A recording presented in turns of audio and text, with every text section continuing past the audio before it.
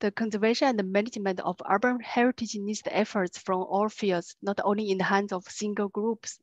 That's why we gather here today to bring practitioners, policy advisors, academics, and professionals to stimulate dialogues between them and between us.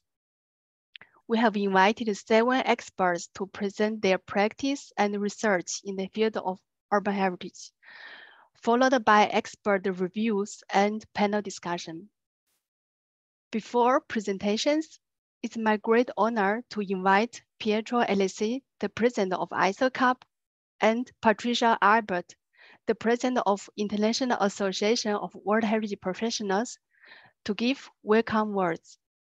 So Pietro, may I invite you to start?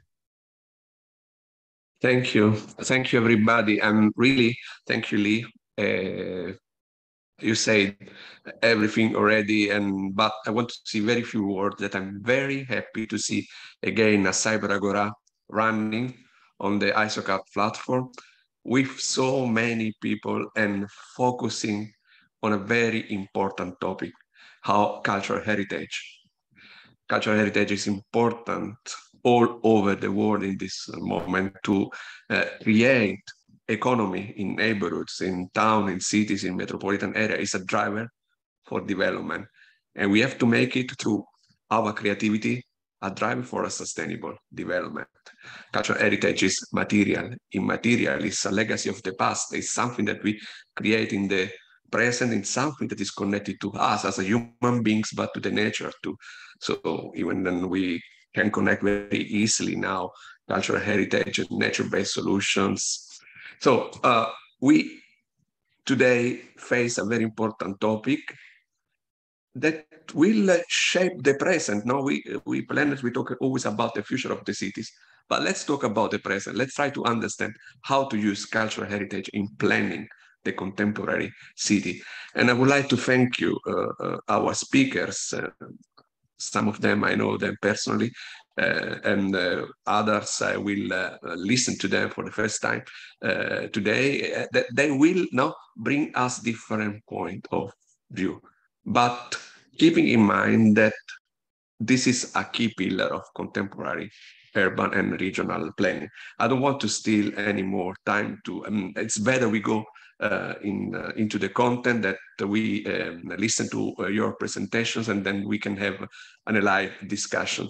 But thank you again for organizing this and for being present at this online event. I'm really, I repeat, very, very happy about to see many people here. Thank you very much. Of course, last thing that I forget always, but I took the occasion, but many of you already received the email, the newsletter.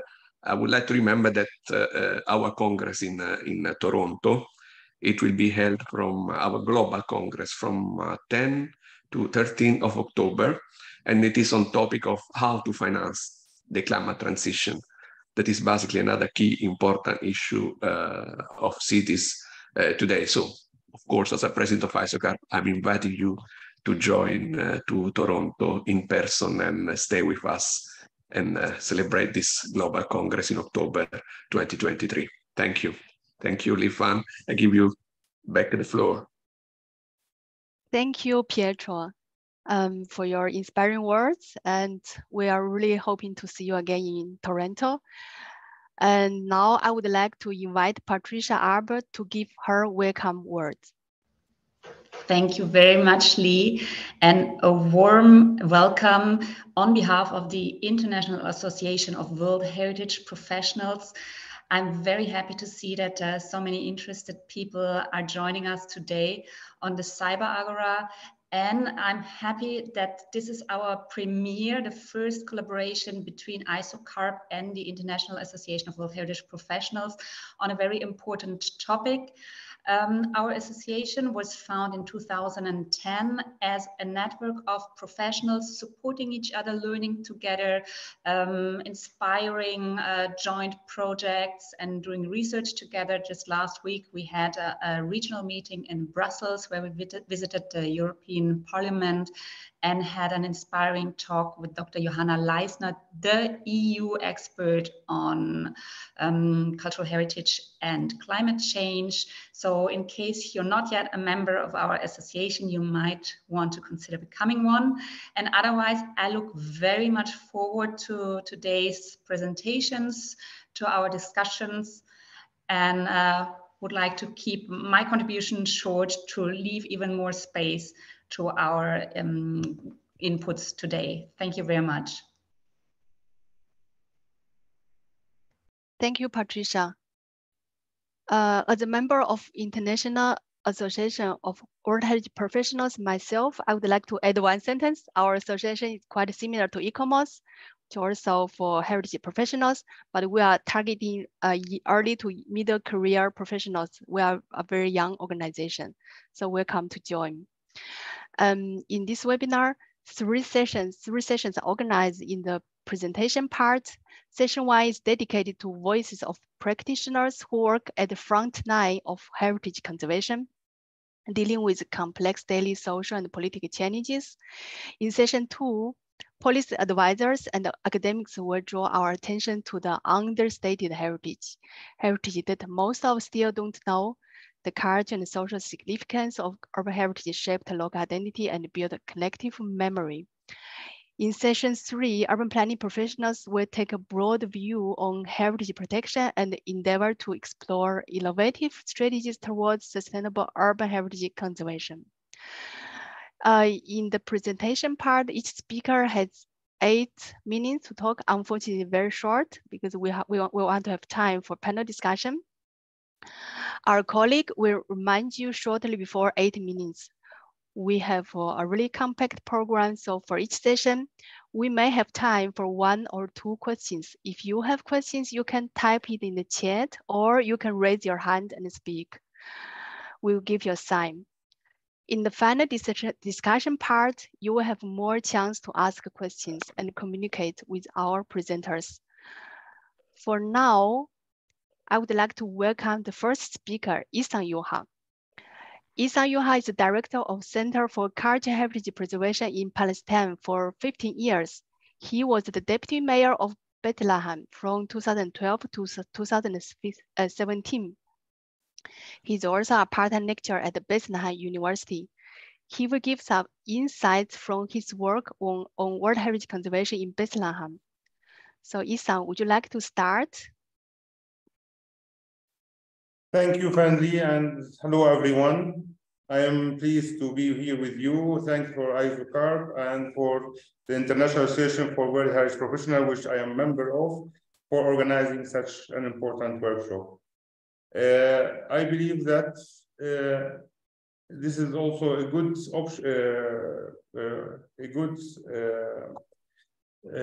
event for me in order to share with you some of our work at Bethlehem in Palestine.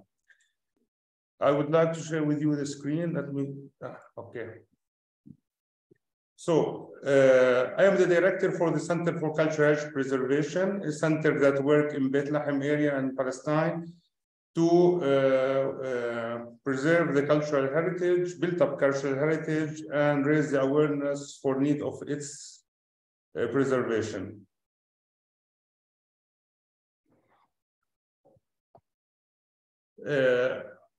I would like to share with you our experience in revitalizing the Star Street. The Star Street is the site known as Pilgrimage Route, and it was inscribed with the Church of Nativity on the World Heritage List in year 2012. At that time, when it was shared on World Heritage List in danger, and that means that there was no management plan by that time. So we have worked to prepare a management plan which was endorsed by the World Heritage Committee in year 2018, but also we have worked in parallel to do other works. The Star Street is important because it's linked with traditional practices and festivals related to the birth event of Jesus Christ in Bethlehem.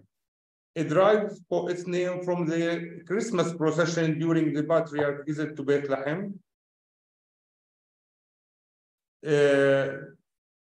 And there are lots of important heritage sites in that street.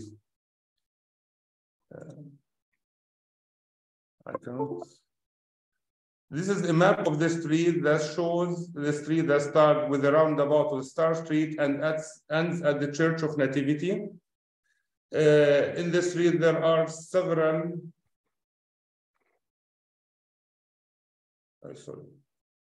There are several important sites, such as small museums, churches, religious sites, public squares, and so on. In the year 2012, when the street had been was inscribed on the World Heritage List, the site had been facing some challenges like poor tourist services, inadequate infrastructure, poor and sporadic community activities, inadequate and insufficient signage and information panels for tourists. There have been rare visits conducting to the site even by locals or by international visitors. There have been no parking lots. There have been several abandoned buildings which shall become unused.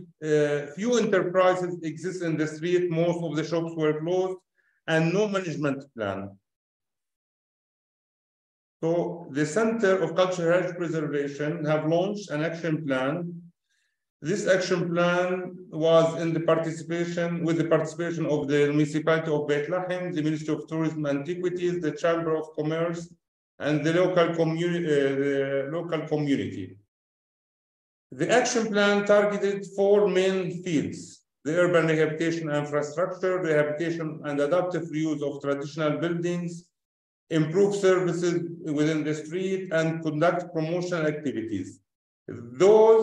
This plan have been launched in parallel of the need of having a conservation and management plan, which was we have worked in parallel with the Ministry of Tourism and Antiquities and the Municipality of Bethlehem. For the urban rehabilitation project, we have focused on 5 main projects. The first one was this is the map that shows the Star Street. We did not only work on the rehabilitation and upgrading the infrastructure of the Star Street, but also in the surrounding streets leading to the Star Street, and that can improve the accessibility to the street. This is some of the photos that show our intervention in the Star Street. This photo shows before and after. We have upgraded the electrical and mechanical networks. We have cleaned the facade. We have painted the shops. We have turned it more into pedestrian street with limited accessibility for vehicles. We have improved safety for people. These also some photos before and after that shows also we have provided some street furniture like benches, garden, flower beds. Also, these photos show we have also decided to split the space between restricted roads that can only be used by vehicles and some more safe roads that can be used by pedestrians. Of course, vehicles were only permitted to use the street in certain hours. These are some roads that lead to Star Street. Also, it was rehabilitated. Wardiya Street, Hamdal Stairway. Some photos that shows our intervention and these stairways before and after. Also, we have improved the accessibility to the roundabout, which is the beginning of the Star Street. Here we have rotated some roads that can ensure that bus can go to the roundabout, drop off tourists, and exit without continuing in the same street. These are some photos that shows our intervention in the branches of the Star Street. The second field of intervention was about using the abandoned buildings and for current use that can provide added value of the street in terms of culture and tourist uses. This was the first building. This building was abandoned, not in use. We have restored the building and used it, and now we have established 𝗧𝗶𝗺𝗀𝗀𝗀, a research center for Palestinians living in diaspora. It encouraged those Palestinians who are living in diaspora to come to find their roots and know more about their heritage. And also it encouraged them to visit the Star Street. These are some photos that shows this building before and after. Now, 𝗧𝗶𝗺𝗀𝗀𝗀 have become very important site for all people coming from diaspora to visit the Star Street. The second building was 𝗧𝗶𝗺𝗀𝗀𝗀𝗀. This building was restored to be used as an icon school. It's a handicraft, traditional handicraft that have been spread in Palestine from Bethlehem. We have not only managed to provide an attraction at the street, but also to revive an important handicraft that used to be spread to whole Palestine from Bethlehem. These also are some photos on the left that shows how the building used to be and how become after restoration. Also, we have restored a third building, which is Hosh Hananiya. The building has been almost collapsed. We have restored it, and it has been used by the organization called Holy Land Trust, who are working on conducting activities at the street, such as festivals, markets, and so on. Our fourth project for rehabilitation of buildings was Hosh 𝗧𝗶𝗀𝗀𝗀 to be used and to be restored for adaptive use of guest house. It was one of the pioneer example of using historic building as a guest house. This also photos that shows the site before and after. It's now used as a guest house with a capacity of 30%. And this project have also encouraged private sector to have similar project. Improve services, we have also worked on improving parking lots, improve street lighting, provide sanitary facilities for tourists. And our fourth intervention was in promotional activities, how to engage private sector participation in revitalizing the street, print brochures, develop tourist facilities, prepare plan of calendar of activities, improve information and signage, raise awareness of local community, produce promotional videos for the street, enhance craftsman workshops and traditional food shops at the street, and develop a management and conservation plan. These are some photos for the activities that have been launched. Here are some photos shows the participation of local community in planning for activities within the street. We have launched, we have been able to install information panels and to print books about the guides about Bethlehem and the street. Also, we have print maps that can be distributed to visitors to know better about the sites in the place. Also, we have been able to organize some activities such as playing films within the street. Summer festival have been organized in the street with the participant of lots of local and international visitors, where also handicraft have been able to produce and sell their products.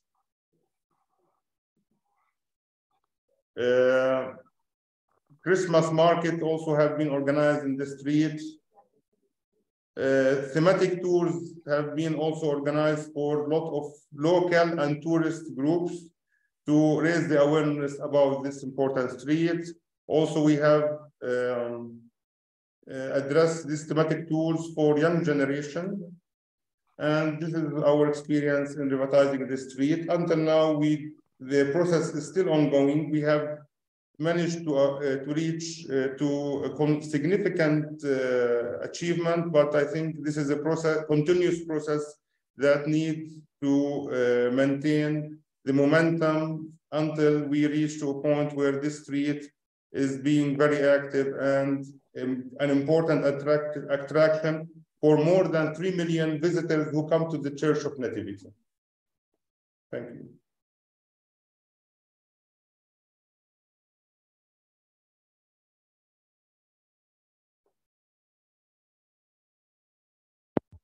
Thank you, Issam, for giving us insights in heritage conservation in Bethlehem, Palestine, which is a relatively less presented region in international discourse in heritage conservation. So we have a really good chance to hear from you today what's going on in Palestine. Thank you. So.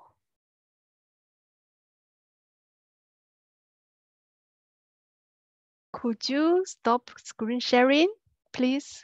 Yes, okay. Stop sharing.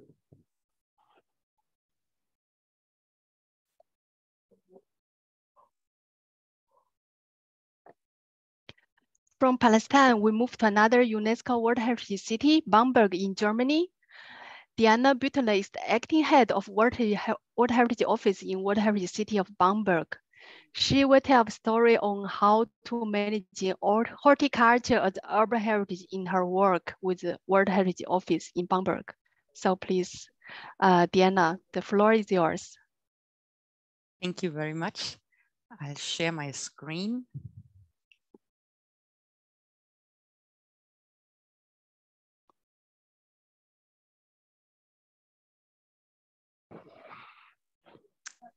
Can you see my presentation? Yes, very well. Okay. Yes. So thank you very much for the opportunity to talk about horticulture as urban heritage in the World Heritage City of Bamberg. Bamberg is located in the south of Germany, in the state of Bavaria, and with over 77,000 inhabitants, Bamberg is a growing mid-sized town and an urban district. The town of Bamberg has been a UNESCO World Heritage Site since 1993. Bamberg has one of Europe's largest intact old town centers with over 1,000 single monuments from a whole millennium. The town is a perfect example of an idyllic city whose roots stem from the Middle Ages. The World Heritage Site consists of 3 historical settlements: the city on the hills, characterized by imposing architecture, the island district, the vibrant heart of trade and commerce, and the Market Gardeners district with its long tradition of market gardening that still lives on today. The Market Gardeners district will be the center of attention right now. Urban market gardening has been carried out in Bamberg since the Middle Ages. Europe-wide trade in seeds and licorice root once formed a significant part of the local economy.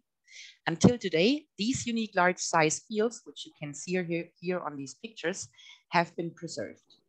However, with the passing of time, globalization and mass production, the traditions on which them and with them, the historic use of the fields threatens to disappear. Some locals would like to use the fields as building sites, others simply stop cultivating the grounds. Now we will have an inside look on our project Urban Gardening. From former 500 gardeners, only 40 gardener families live and work on their own farms in Bamberg today. Because the sector has shrunk, however, much gardening land in the inner city area has fallen out of use. Space for which sensitive use must now be found. The project Urban Gardening is intended to keep alive the typical Bamberg gardener's culture, to develop new methods of gardening, and to preserve the unique and outstanding inner city gardening lands as part of the UNESCO World Heritage Site. It combines topics of urban planning, monument protection, community involvement, tourism, and commercial horticulture in a special way. The project splits into 3 different topics: marketing, education and tourism, and land use, which I will explain in the following. One goal of the marketing part is to strengthen the gardening family businesses in Bamberg economically and to promote old local varieties. In order to preserve the tradition and promote their products more efficiently, 19 Bamberg garden families have joined forces to form the Bamberg Gardeners Association. We created a common brand to promote the high quality products of the Bamberg Gardeners Association. And for more visibility, we have produced information for the public about the gardeners and the unique district. You can see the shopping guide here on this slide with descriptions, addresses, and opening times for the gardening businesses, but also with additional information on the district.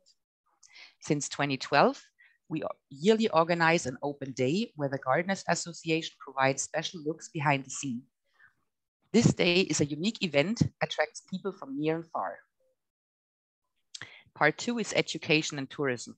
The jewel in the crown of the Market Gardeners District and unique in Germany is the new designed Gardeners and Vintners Museum, a unique collection in a typical Bamberg gardener's house. The museum illustrates the commercial lives and of the urban market gardeners and wine growers, which we here in Bamberg call Hacker, and shows their culture and their history. After 30 years, we were able to redesign the whole museum, not just the exhibition inside, but also the garden in the garden area in the back. The gardeners are still the owner of the exhibition and managing the museum, but today under better and more professional circumstances. Besides the museum, we installed a walking route through the gardeners district that offers insights into the gardeners' cultural, religion, and economic lives.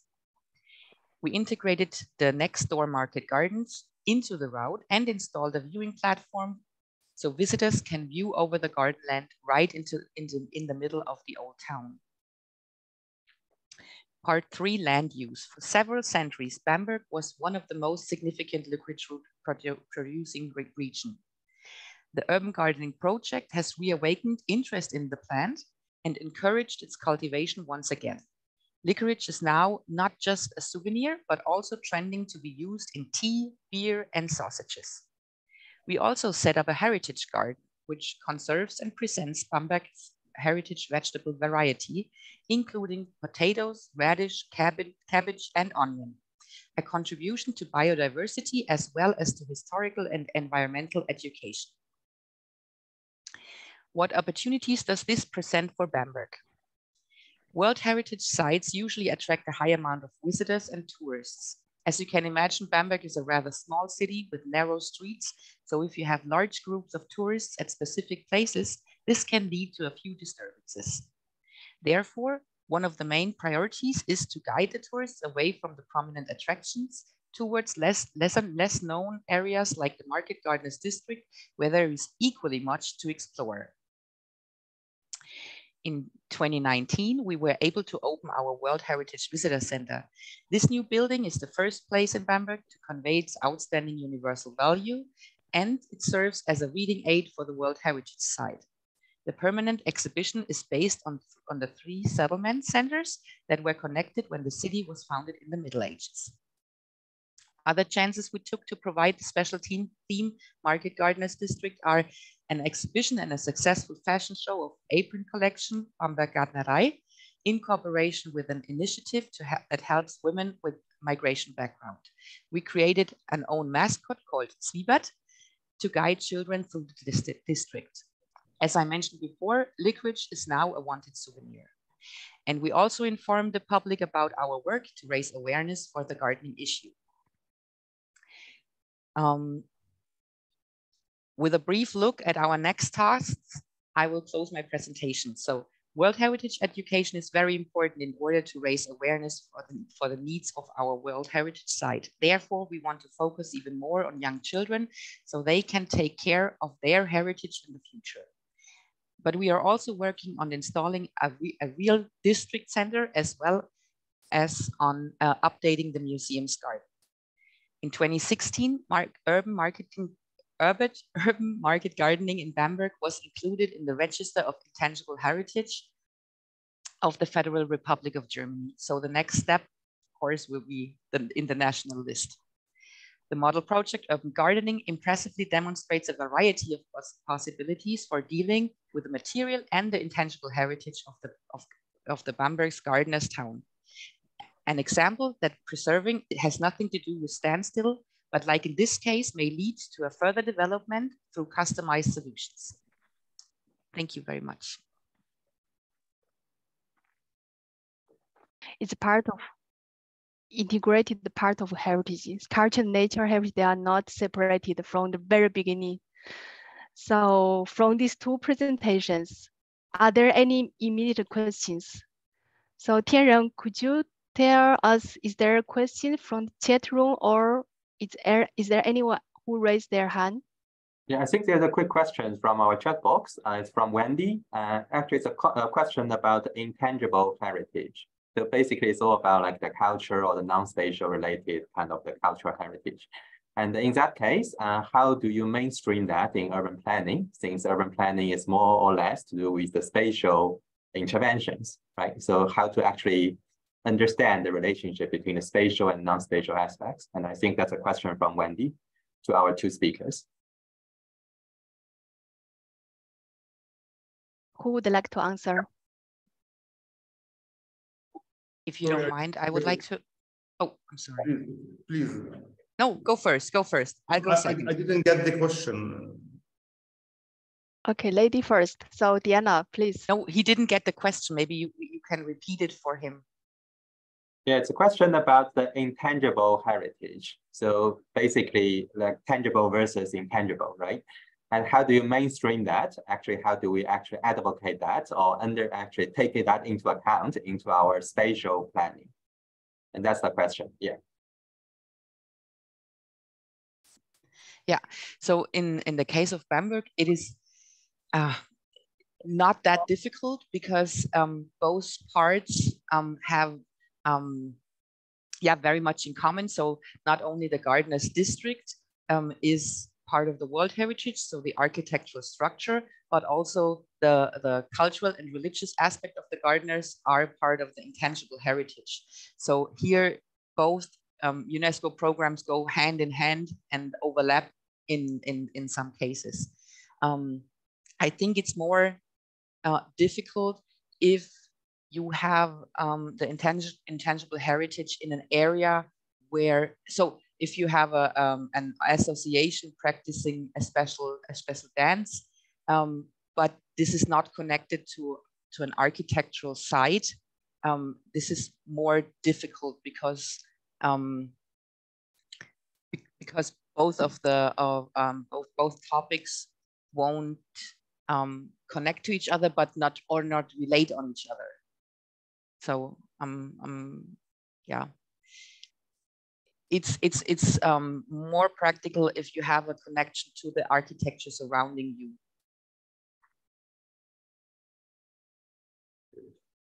For Bethlehem, this site of the Star Street have been nominated on the World Heritage, inscribed on the World Heritage list for two criteria, criteria 4 and criteria 6 of the cultural heritage. Criteria 6, which concern about the intangible heritage of the site and its association with the event of the birth of the Jesus Christ and the traditions. So it was very important that the site should also not only being preserved as a built-up heritage, but also to maintain and preserve the tradition and customs and beliefs that used to take place in that street. So during our work, we have not only focused on restoring the building and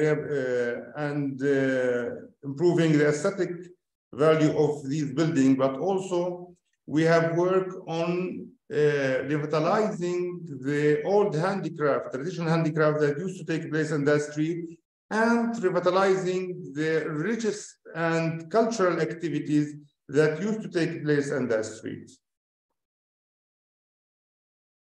Maybe I can add one thing. So for the intangible heritage, it's the most important thing to raise awareness and to keep the activity, so whatever this is in a case, alive, and to keep the group of people who cultivate or who do this activity active and fit for the future. Thank you, Wendy, for the question, and thank you for answering. I think we have to move to the session 2, and in panel discussion part, you have more chance to ask and answer questions. So now I hand over to Tianren for session 2 and session 3. Thank you, Lee, actually, for hosting our session 1, where actually we have our global and local leaders and practitioners sharing with us about their experiences on urban heritage. For session 2, we mainly focus and invite our academics and policymakers and have a focus on our cultural and social significance of our urban heritage in our daily practice. Our first speaker is Martin Kapp. Martin actually wears a number of hats. He is a researcher, writer, strategist, and sector development specialist. He had worked for more than 25 years across all 5 continents, assisting governments to capitalize on the opportunities arising from creativity and innovation sectors. He is currently the advisor to Prime Minister for Creative Industries and Tourism in Serbia. Martin, the floor is yours. You are muted, Martin. I didn't practice sharing my screen, so let's make sure that we can do this. There we go. Share, and let's go. So my background is, in this particular instance, is quite simple and straightforward. I'm going to talk to you about what we are doing around heritage in Serbia, one of the two of the bigger projects that we have. And these fall underneath the Serbia Creates banner that the Prime Minister created to try and develop creativity and innovation, to promote notions of creativity and innovation, both locally and internationally, and obviously to try and change how Serbia is perceived around the world. The projects, the 2 things I'm actually want to talk to you about, and I'm talking really both from a heritage and cultural perspective, but also from a town and city planning perspective. So what you're seeing on the screen now is a small settlement within the bounds of the city of Belgrade called VINČA. And you can see in the center of the screen, there's a kind of a hillock.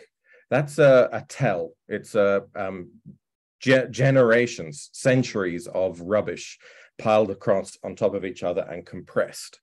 The rest of the city you see behind it, all of those houses, many of them have been developed at a time when there was no city planning, and they're all sitting on an incredibly important historical site. Many of these properties are actually illegal. Now, back in 1908, Professor Miloj Vasic at the University of Belgrade started excavating this site on a hunch. He had been given something out that had been found by the river. And initially, they thought that they'd found a site that dated back to around the time of Troy, or they thought it was perhaps an Athenian colony. But as the century has progressed and as carbon dating and LIDAR technology and all of these kinds of things have become available, it's become clear that essentially what we are talking about at 𝗧𝗶𝗺𝗀𝗀 is a 7,000-year-old early European culture that was thriving in the Western Balkans a good 2,000 years before the pyramids in Egypt. And as that became commonly known as being a thing that was sort of historically recognized, people started digging all around the region, and the VINČA culture was seen to spread right across the Balkans into all of the countries across the region. To be quite clear, following the rivers in many, many instances. Now, the reason why I'm here to talk to you at all is that one of the main implications of this VINČA culture is that it's the first time certainly in European history that's been found that humans gathered together in large settlements. It was essentially the first city. And to give you an idea of that kind of importance, for only 5% of human history has taken place in cities. And this is really the first time that people gathered together. VINČA itself had a population of about 4,000 people. And to give you an idea of how crazy this is in terms of concept, The VINČA settlement I showed you before has a population of about 3.6 people per square kilometer. In 5300 BC, this settlement had a population of 200 people per square kilometer. So it really did massively change. And okay, I get so excited about this, and I know I don't have much time. So what we see in VINČA is formalized town planning for the very first time in the historic record as we see it at the moment. So the properties were constructed facing northeast to southwest. There was often just a meter between them. They were constructed primarily from wood and clay, but also with leveled foundations, decorated as the centuries proceeded.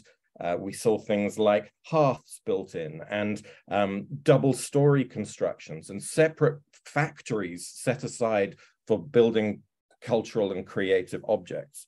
And because VINČA was in place for 1,200 years, we can also in the historical record see how the culture was passed from, as we say in Serbia, from knee to knee. So from parents to children, we see children being taught to work creative product. It's actually, you know, it's amazing. And some of these settlements went up. There's one called 𝗧𝗶𝗺𝗀𝗀𝗀, which has 1,028 houses and up to 8,200 people. We're talking, you know, 5,000 BC for these kind of things. And to give you some overviews of some of these other, this is not the 𝗶𝗺𝗺𝗀𝗀 site, this is one of the other ones that was discovered. You can see how densely packed these properties were. And you know, they're I said, divided by ditches, there are fences, there are public squares. And really what you're seeing is the very first examples of civic town planning that we have in the European record. There are a number of things that came about. I mean, imagine that society has never gathered in this way before. And suddenly you have thousands of people gathered in space for generations, for 1,200 years, sharing knowledge and experience. And so what we see from VINČA is a massive explosion of all sorts of the kind of things that we actually take for granted today. So the first was the smelting of copper, you know, from natural ingredients, but also from trade gathered from right around the region. The first copper smelting was discovered in VINČA.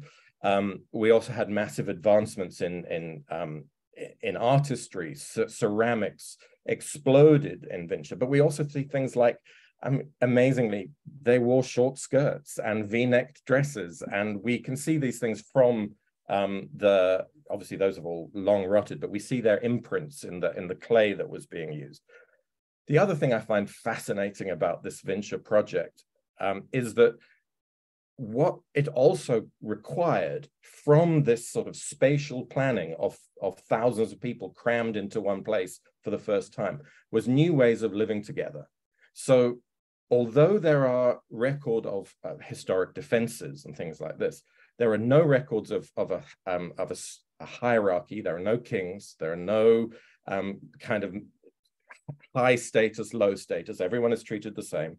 And there's no record of conflict in the community for 1,200 years, which it may well still be found, obviously, but right now it indicates that this kind of planning, this kind of thought, this kind of society as it's developing the various early stages of human history has found new ways to live together, which is quite amazing. One of the other things that we still haven't found in the historic record to be able to prove it definitively, but we have these things called VINČA symbols, which 5,000 examples of them. We don't call it writing yet. It's not what we're talking about, but it's clear that it was used for marking something. And scientists have attempted to identify the very first written sentence in all humankind, which was actually the bear goddess and the bird goddess are the same. Mind-blowing. What this means for me really though is, you know, this is perhaps the goddess Artemis that is being, you know, 2,000 years before it's ever even thought about in Greece. So we at the Serbian government have taken this site very seriously. To be honest, until 2017, it had largely fallen into disrepair. And This was the state of the tell that we saw the excavation of in 1908. But what the plan from now on is to develop it into a covered dig so that the digging can carry on throughout the year, a permanent visitor center and exhibition center, and a science center to be able to continue the work. We've also used VINČA specifically at the World Expo in Dubai because it told all sorts of new stories about the way that modern Serbia is thinking about its heritage.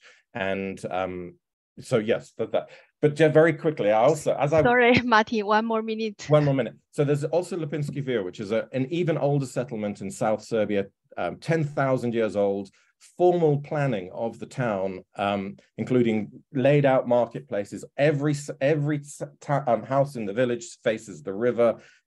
Massive opportunity. We've done all sorts of things in terms of, this is one of the original settlers, 10,000 years old, which we've turned into with our gaming industry to try and combine the two. Come and experience Serbia and come and see the home, the birthplace of city planning for yourselves. Thank you. Thank you, Marty, for a very fascinating, actually, sharing about the interesting stories behind VINČA. Thank you. And yeah, in the interest of time, we will move on to our next speaker. Our next speaker is Dr. Elena Batunova. She is a senior researcher at RWTH, Aachen University in Germany. She holds a PhD in urban planning, design, and policy from the Polytechnic University of Milan in Italy. And her research interests include urban heritage preservation and use, urban shrinkage, small and medium-sized cities, and urban planning. Martin, would you mind stop sharing so that our next speaker... How do I do that? I think we move on to the top of your screen. Okay. I think you managed. You made it. Yeah, thank you, Elena. And her topic is quite interesting because she is actually combining two very topical issues: shrinking cities. Okay. All right, over to you. Thank you very much. I hope you can hear me well. And yes, I've been studying for a long time shrinking cities, and actually I love this topic because it challenged our understanding of many urban processes. It challenged our approaches to urban planning and policy making in urban areas. And this is a very important topic for heritage preservation, I think, because heritage preservation is itself is a product of urban growth, because it's appeared as a concept on the background of risk of losses that fast urbanization provoked. So the fear of modernity forced us to preserve what we want to preserve. And the heritage concept itself, it functions very well and very well integrated in growth paradigm itself, because we try to accumulate more, we try to widen our understanding of heritage, including more tangible and intangible objects that we would like to preserve. But at the same time, we can't ignore anymore this new parallel reality of shrinking cities, which is globally spread. And actually, most of countries in the world are affected by this phenomenon. And of course, there are very famous examples as Detroit or Leipzig or something like this. But behind there are thousands of shrinking cities in the world. And behind this city, there is a complex causes and consequences that the scholars have been trying to conceptualize to create the universal concept and models of shrinking cities, but every time we understand that this is very much dependent on the local context, where the national, global, regional. The same we can say about the consequences of shrinking cities. Yes, we know that the most important, not important, but the most used indicator is demographic change, so demographic decline, and we used to compare shrinking cities using this indicator, but there are many other consequences, social, economic, and also spatial transformation. And when we come to the spatial transformation, this is the main point when the consequences of urban shrinkage became visible in physical urban scape. That is where the policymakers start to worry about urban shrinkage and start to develop and apply different policies. These policies can be loudly pronounced, such as famous citywide master plan of Youngstown, because it was the first master plan accepting urban shrinkage. But still, in many places, this issue is quite taboo, ignored, because it's not comfortable to speak about urban shrinkage. But still, policymakers try to apply different measures in order to make a city more resilient, from relocation of people to demolition of existing urban structure and reshaping infrastructure. And here, what is important for the heritage preservation, because when we come to the strategies and we have to decide what to preserve, what to demolish, with the issue of heritage, it becomes very important. And then what is notable in all these policies, in most of these policies, even in some extreme, such as Pohjolanka in Finland, which promotes the pessimism and promotes itself as the worst town in the world. Anyway, most of these policies, they are again growth oriented. They try to promote tourism, they try to diversify economy. So it's a little bit functioning again in the growth paradigm. And now when we look to the literature about the heritage in shrinking cities, which is quite small because it's a topic which is just recently started to be discussed, we can observe two main issues discussed in the academic literature. The first issue is linked to how to preserve the heritage when we have reduced budget, we have decline in economic activities, decline in money. But to be honest, this issue is not that different from the questions which growing cities ask for the heritage preservation. And the second issue is how to use the existing heritage in order to diversify economy, in order to promote touristic activities, touristic economy. So there are two main topics.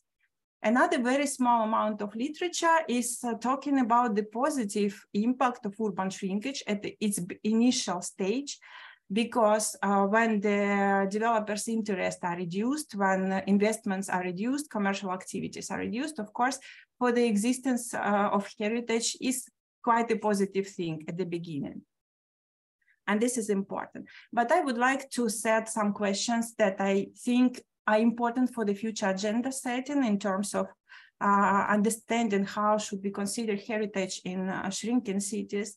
And the first question will be, whose heritage?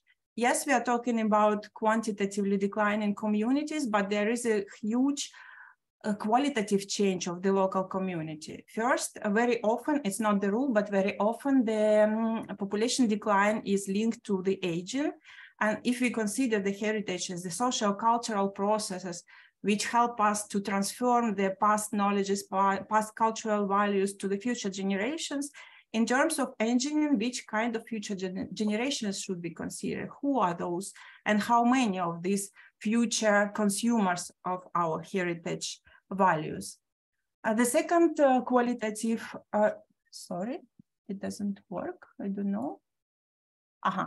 The second qualitative change is linked with the policies that shrinking cities apply. Very often they try to attract new inhabitants and implementing different demographic programs, migration programs. And this means that newcomers of the city, first, they do not have attachment to the local heritage, but they bring with themselves the new heritage, which is important for them. So that means that in shrinking cities, the reshaping of relationship between community and the physical heritage is constantly reshaping. And sometimes, like in this case of 𝗧𝗶𝗺𝗀𝗀 in Serbia, when the building itself remained synagogue, but the community disappeared. So what should be preserved in this case? The building which doesn't have the previous meaning as it had for the Jewish community. The second question that I would like to ask is that when we consider the heritage as a political process, and we know that in most cases in heritage making, the main actor is the state, and in heritage preservation itself, those signs of abandonment, vacation, degradation, they are not just signs of economic decline of the places, but also the signs of reducing meaning of these places for the state as the main actor. So the state started to decline its presence in also in heritage preservation in these places. And again, when we talk about the state as the main heritage maker, we know perfectly that the state tries to focus on the glorious heritage, on victory heritage, on heroism, on trying to hide uncomfortable past of the state and the cities. And in the case of shrinking cities, those cities became uncomfortable present for the state. And in many places, like in this case of Vorkuta, one Russian cities founded as a gulag camp, those uncomfortable present and uncomfortable past, they coexist together, making the heritage preservation even more challenging. The other issue is how should we consider this existing heritage as a resource or a burden? And this question is not very easy, absolutely not easy to answer, because focusing for more than a century on urban growth, we actually not know much about shrinking cities. So it means that uncertainty in shrinking cities are much higher, and it's much more difficult to predict and to make a decision. And when we again try to think about the physical urban structure and the decision between preservation and demolition, which both actions require investments and efforts and everything, from the extreme poles, like the examples of Leipzig, where they decided to preserve the existing residential heritage, and which becomes, after when the city came back to grow, it becomes a very important resource for the future development. And to the demolition program in many cities in the world, which try to maintain the existing resilience of real estate market, the existing resilience of urban structure. In all these processes, what is important the Western approach to heritage, with its much focus on materiality, authenticity, but especially when we consider the residential heritage, to be resistant, to exist, it should function, it should preserve its function. It means it should adapt itself to the new consequences of urban shrinkage, especially demographic change. And my point here is that urban shrinkage itself produced the new heritage, the heritage of the period of shrinkage.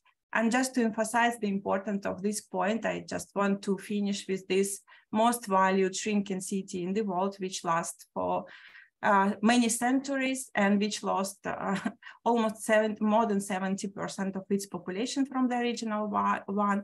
But we can't deny that this heritage is highly precise for the world. Thank you very much for your attention. Thanks very much, Elena, for your actually sharing on the urban heritage in the context of shrinking cities, the shrinking era, which is quite important and timely. Thank you. And without further ado, I will move on to invite our next speaker, Professor Gangyi from China. And Professor Tan is the professor and associate dean at the Huazhong University of Science and Technology.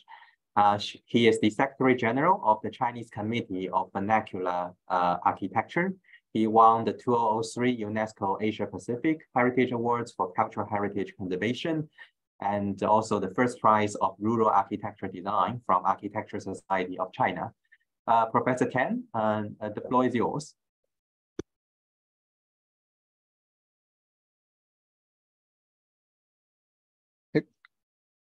Yeah, can you hear me? Yes, we can hear you now. Yeah, I'm sorry. I share research on the built heritage of the third movement cities in China as a modern heritage. From 1964 to 1987, large-scale construction of the national defense, industrial and transport infrastructures, mainly in 13 provinces and regions of the central and western China, shows as the blue arrow. It was carried out with war preparations as a guiding ideology, known as the Third Front movement or the Third Front construction. Without this movement, there would have been no industrial new cities such as Shiyan, Panzihua, and Liupanshui. It took about 16 years to build more than 1,100 large and medium-sized industrial and mining enterprise, scientific institution and to build a second complete defense and heavy industrial system. About 4 million people went to the third front from all over China. The third front construction greatly raised the level of productivity in the central and western China, with a large number of industrial workshops, equipments, and production lines remaining. They are the subject of the heritage and serve as an important testimony to the local and national industrial history. This industrial heritage has an able attribute in themselves. Furthermore, large-scale production and construction infrastructures at an regional or level or national level, such as railways transport infrastructures, have linked the corresponding industrial chains and town clusters. They were super engineers. They form the potential heritage of a railway cultural route heritage. So we research beyond the urban level and the building level based on the type of methodology and add some issues in regional level. The social and the spatial relation corresponds exactly to the hierarchy analysis of GMP proposed by the philosopher Lefebvre. They are whole mean global, the middle or mixed, the individual or private. Shiyan is a good example located in the northwestern Hubei province. It is known as the city of motors because of the homegrown second motor factory, the later Dongfeng Motor Company. Shiyan was the original rural area until 1966. It was selected as the site of the second motor factory.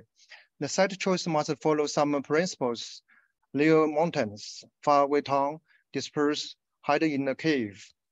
The old street and the rural settlements were always built spontaneous over long period of time in response to their environment. With the construction, the remains has revolved from long street to a halfway street and then to the central street. The landscape has both urban and rural characteristics. While the power of the state intervene, the factories become the new socialist work unit. Shiyan in Chinese means 10 revans or 10 small volleys. The building area of the second motor factory spread over 7 revans, thus making it look like a satellite town. It development quickly, and then the basic fabric of the city was formed after the third front movement. In order to prepare for war, at the same time to produce scientifically, the 27 specialized factories were divided into 4 series and built in 4 zones according to their process line and the terrain. Kostov think there are 2 kinds of spatial organization of the city. The power city created with a clear purpose. The second, rhythm city or the typographic city. I think in the third front movement cities is in the third mode, which is combine these 2 together. In the beginning, a small community is formed on construction sites, consisting of skilled workers, managers, etc. They were working, learning, and living together. They formed a military team organization to participate in the construction, including the family members. These women responsible for not only housework, but also get involved in the construction. And Peter Neverson also emphasized that industrial archaeology is the most typically characterized by the leader to construct a complete history of the industrial activities of human society, with the participation of the professional and mutuals from different backgrounds. The living district of these factories is almost a history of residence architecture, including tent, metal shed, Raymond F house, single dormitories, and family buildings. And it is the object of study on the private habitat level by Lefebvre. The change of the living forms reflect the transformation of the individual and the collective. The collective dormitory was regarded as a valuable experience. It is a school that teaches how to get along with the people, how to do better with oneself, and how to cultivate comradeship. The auditorium or club is one of the most typical types of architecture in the period. They have various shapes with the modernist shape or an ethnic forms and so-called Soviet style. Most of them were designed and built in highest level and giving a defining function through the collective activities. So they are often named such as People's Stage, Masses Theater. Gandale itself is a traditional construction skill. It is mainly used for low-stud residents. It has become a response to the shortage of materials, then combine new construction system and become more popular through mass movement. Finally, it's rising to be a kind of spirit because of its reflect the ideology of the times of the union of workers and farmers and then design revolution. The construction company named from Soviet construction techniques and keep their building codes. On the other hand, the builders self-reliance and invented many adaptive new technologies, such as the earth process. Above, I have briefly explored 5 issues of the construction and the governance of Shiyuan, including infrastructure, the urban form, construction society on site, enterprise society, and so on. This kind of organization model of enterprise ring society plan play very important roles in socialist China's urban and rural areas in Mao's era. They could be seen in Japan, USA, and the Soviet Union. According to the World Heritage Paper 5, Identification and the Document of Modern Heritage by UNESCO, I think the third front construction could be a typical modern heritage because it presents a significant transformation of human values over a period of time that demonstrate an architecture or technology, and town planning or landscape design, or a combination of building techniques in an important period in history. Now, thank you, Professor. You have 1 more minute. Yeah, sorry to chip in. Yeah, no problem. No, this manufacturing block in Shiyuan is undergoing brownfield development, and then industrial heritage are being protected and reused as the Dongfeng Motor Museum. Except for above renewable design, our team finished some research, including 3 related research projects funded by British and China national funding. More details, please refer to some books and papers, including Plan Perspectives and the Journal of Architecture. And that's all. Thanks. Thank you very much, Professor Tan. It's a very interesting actually perspective to think from actually both the social and the spatial aspects of those kind of spatial organization, particularly in the Chinese context. And for the audience, and just a quick note that in the interest of time, we decided to move our Q&A sessions for this session and our following session to the last part of our today's seminar, to the discussion part, because we are now running behind the schedule. And in the meantime, do please feel free to drop your questions into our chat box, and we will collect your questions and also ask the questions on your behalf to our speakers today.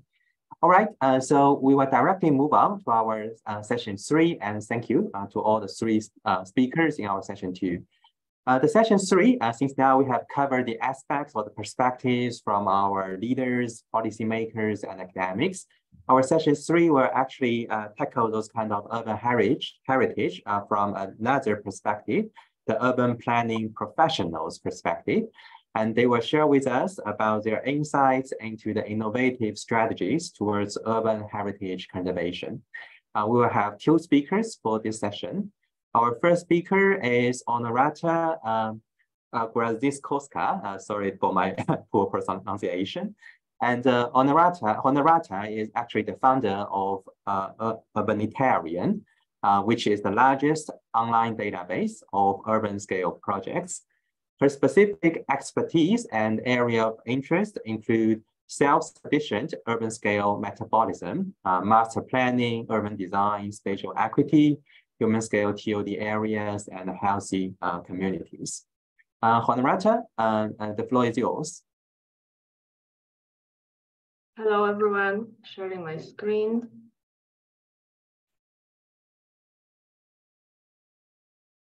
Okay, today I'm here to share with you our platform, which is called Urbanitarian. My name is Honorata 𝗧𝗶𝗺𝗀𝗀𝗀𝗀, I am urban designer with an architectural background. I have my own practice, but I am also a lecturer at Institute for Advanced Architecture of Catalonia, mainly in the Master of Advanced Ecological Buildings and Biocities. We are located over here. We are on top of the Collserola Park next to Barcelona. It's old Masia. It's an old farmhouse with 140 hectares. The students live here for 12 years. They do an immersive master where they learn about how to grow your own food, how to design bio buildings, and how to design biocities. So I'm based here in Barcelona, and for me, what is the most interesting about the fact is that the city is where the science of urbanization was born. So of course, this is the city of Ildefons Cerdà, who designed this expansion of Barcelona. He was a crazy guy, you know, you have to imagine that he lived in this old town, and what he did in order to knew how to design the expansion of the city, he actually measured everything. So he lived in the old town where there was no sewage, a lot of diseases, no fresh air, and what he did, he measured everything. So the size of the streets, the amount of inhabitants, how many people live in one apartment, what are the professions in the cities, all these measures. So he did the big data manually. All these measures and all the conclusions he wrapped up in this theory, general theory of urbanization. Also, of course, he designed the streets, the crossings. Also, he was thinking about well-being, a word that didn't exist at the time, but by designing the spaces for socializing and parks, he also tried to find a way how to design the cities so that they are for the people. At IAC, we translated his theory to English a few years ago, and we were able to go to Harvard to present the book, and I really recommend reading it. Also, what we did is we took all the data and we did it in this digital form where you can see it, also changing the view into the 3D point view. So this Cerdà was a huge inspiration for me when I founded Urbanitarian. Urbanitarian is the world's largest urban design reference library. So more than 500 examples of urban scale projects. The name Urbanitarian, which is quite funny, I want to just say to you that this name was used by George Osborne, the urban planner of garden cities, and he called people living in high densities he called them pejoratively urbanitarians. So we are all urbanitarians now.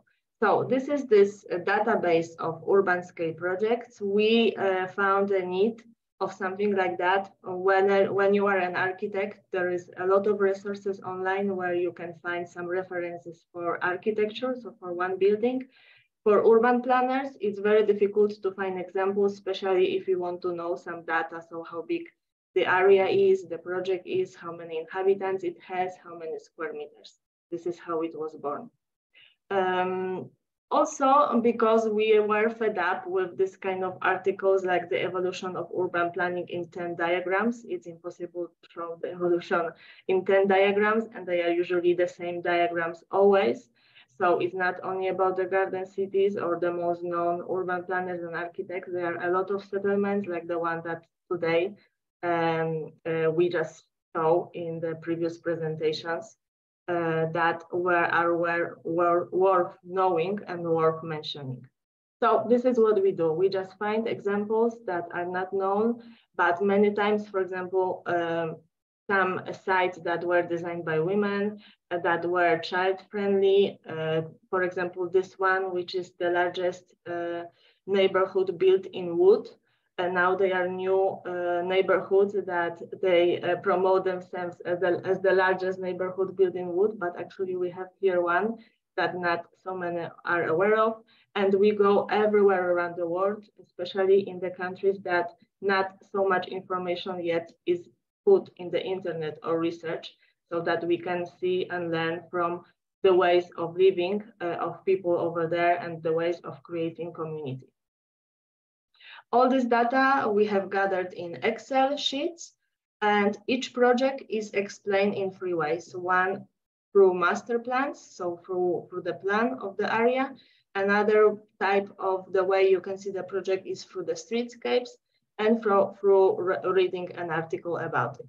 I would like to show you now the prototype, because we have a new version coming in 2 weeks. So this is how it looks like. It's basically a search of this database where you can either search by master plans, streetscapes, or urbanscapes with the tags. You can choose the tags of the site that the theme is interesting for you, with the scales, and also with a status, built, unbuilt. And one of the status that we have is the urban heritage. For example, if we go to Al-Fahidi neighborhood in Dubai, you can see it reading some data, available data. You can see the master plan. You can also read some fast description about project and search in the interactive map. You can also look at the streetscapes that are used in this neighborhood, the streetscapes with some description, and you can also read about the neighborhood and see more images about that. We even added a new input to that. We also think that is very important if we can see it in 3D. That's why we have built some of the neighborhoods in the metaverse, where you can scroll, see around, and even you can zoom in to some specific sites to see it, well, as if you would be over there. We find it very useful for universities, for academies, but also for governments to have a look, and to see in a real, let's say, real fake life, the experience as it was built. I go back to finish my presentation. So what we are trying to achieve is this series of content from the data that we gather. We create information from which we have knowledge, and then we create content at the end experience whenever it is possible. This knowledge production, it's something very interesting, and of course it's what is our goal, especially that we start to have a sense that urbanization, okay, is a science, but without a theory, or with thousands of theories. So we are figuring out what is urban design. Urban design is something that is lost between urban planners and architects, so between the scale of millimeters and miles. Also, it's something between bottom up and top down. So these intangible things that were asked today and the tangible stuff that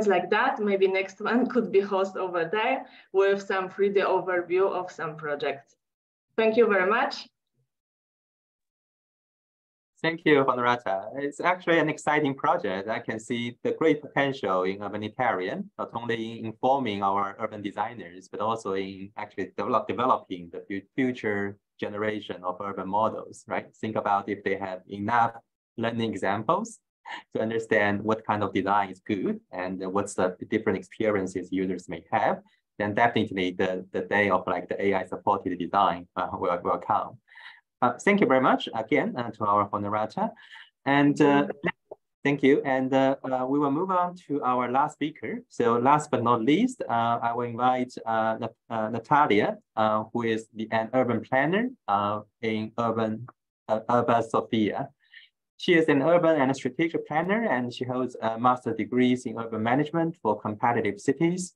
She is also doing a PhD in Bucharest. Her research focuses on cooperation mechanisms to support the post-industrial transition and the revitalization of small mono-industrial cities. Natalia, yeah. Yes, can you hear me? Yeah, yes, I can hear you. Yeah. Thank you very much for the introduction. I will now share my screen. Can you see it? Yes.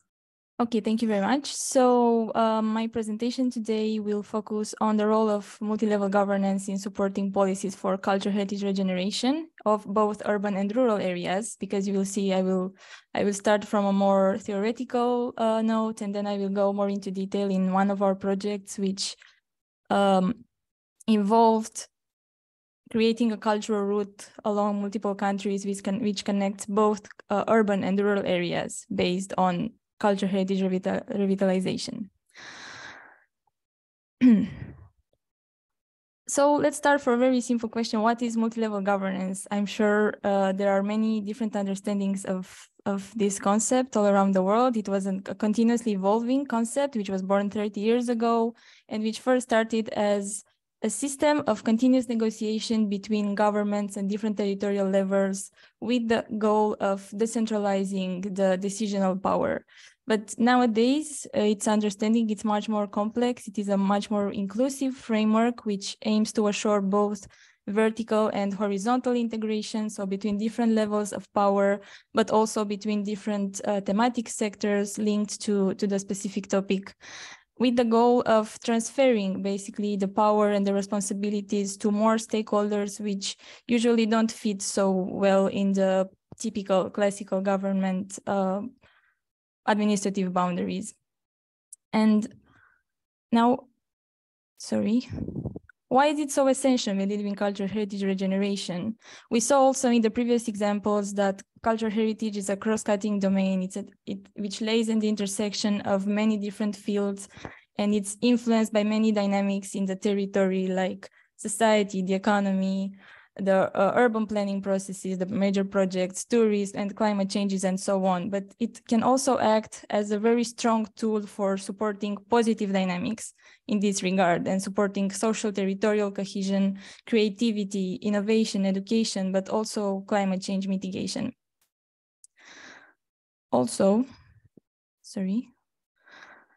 it is also very essential because by bringing all of these stakeholders together, it's much easier to harmonize the interest of different stakeholder groups, which have very different views. If you take, for instance, historians, urban planners, the community, the private investors, they all have different understandings, and it's much easier to bring them together with the decision makers and help the decision makers step outside a traditional approach and jointly identify contemporary meanings for the heritage together with all of these stakeholders, and really make it act as a powerful tool for the current challenges, which are of many, many types: societal, environmental challenges, physical challenges. They are very, very diverse.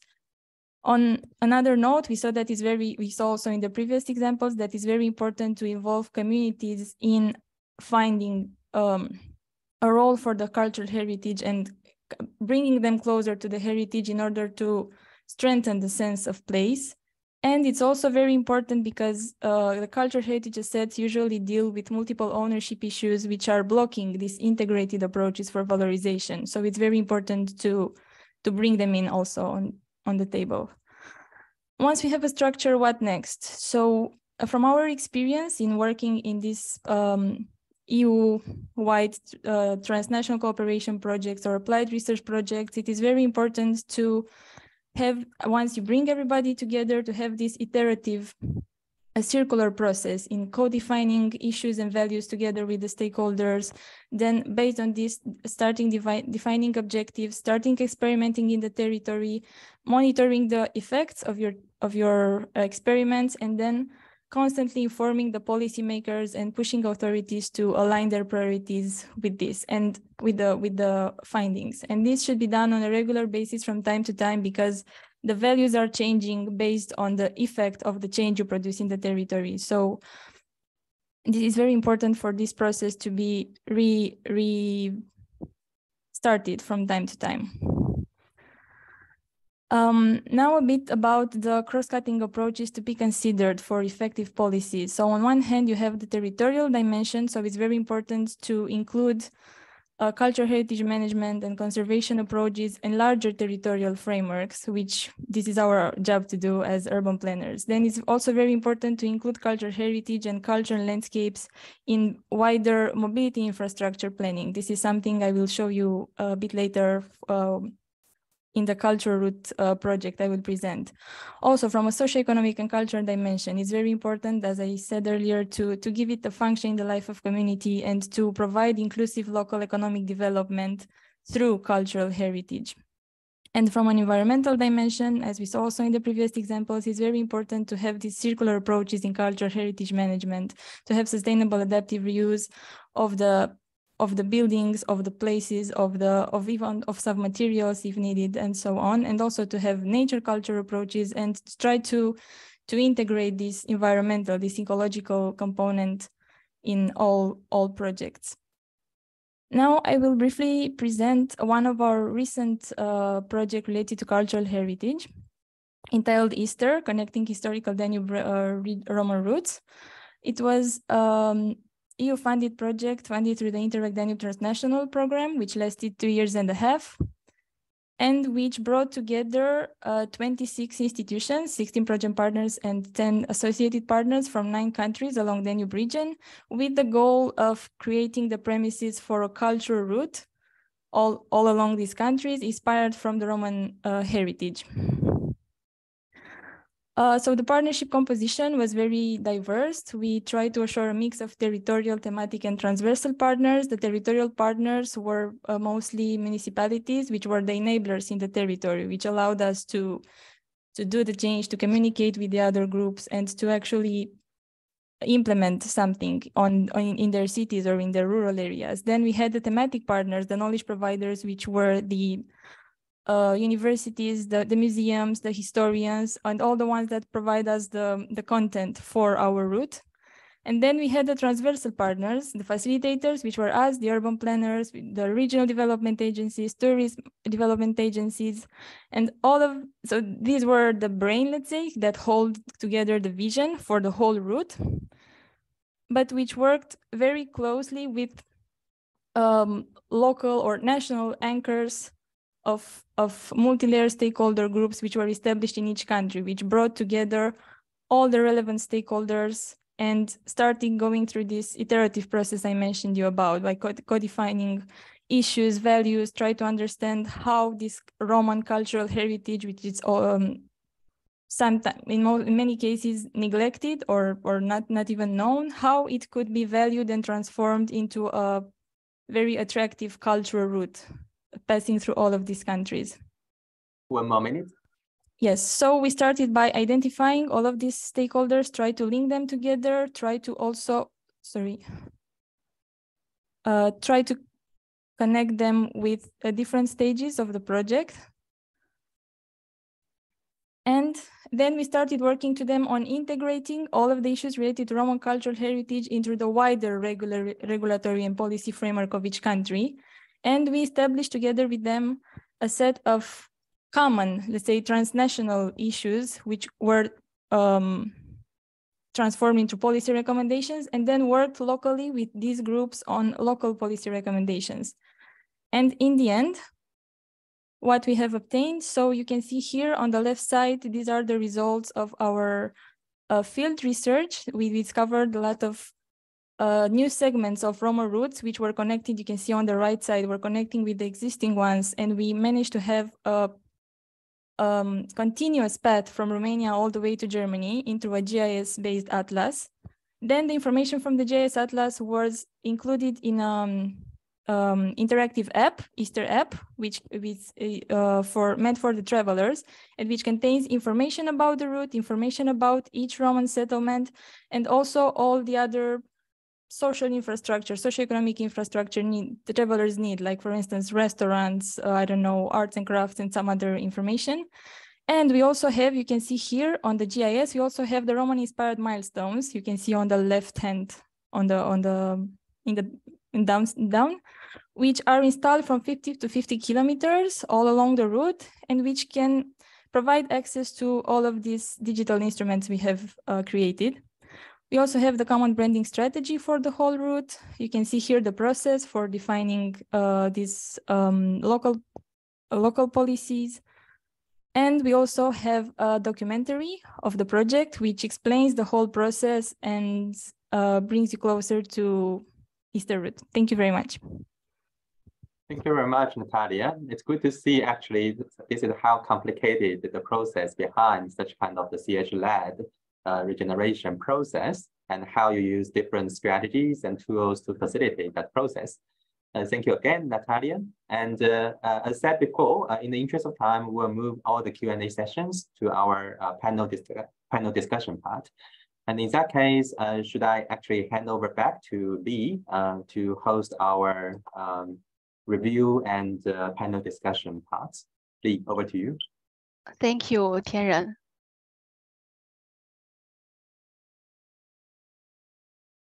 So far, we have a wide range of topics on urban heritage, which has been elaborated by practitioners, policy advisors, professionals, academics. Now we move on to the next part of our webinar today, expert review. We are very honored to have 4 experts who will give their comments and feedbacks to the presentations. The first expert is Nan, the Secretary General of Urban Planning Society of China. The second expert is Professor 𝗧𝗶𝗺𝗰𝗀. She is the chair of GPAM and also ISOCARP scientific committee member. And third expert is Rolf Schut. He is the board member of ISOCARP and also board member of International Association of World Heritage Professionals. And fourth expert is Professor Johanna Blocker. She holds the chair of architecture heritage in Brandenburg Technical University of Cottbus. So I welcome Mr. Nan to give her comments and feedbacks. Give his comments and feedbacks. So Shina, are you here with us?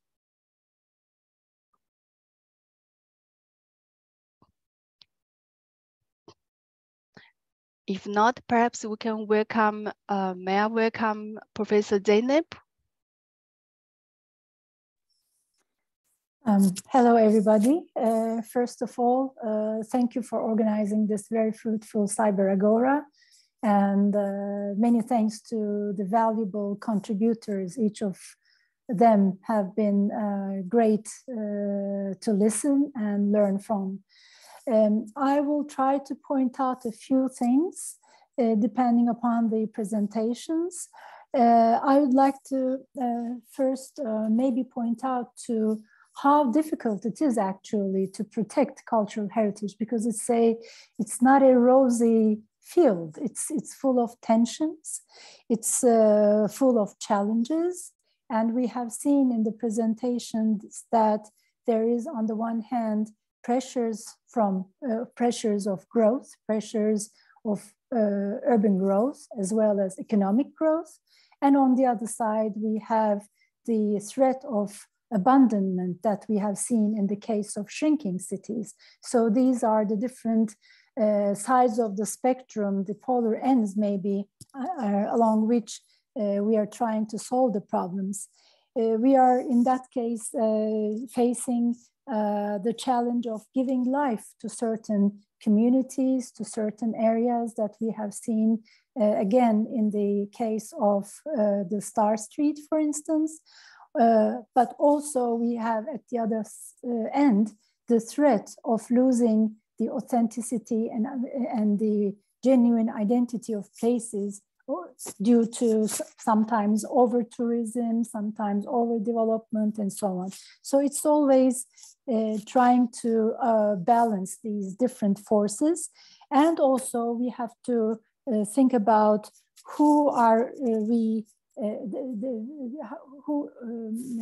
who is benefiting from heritage protection.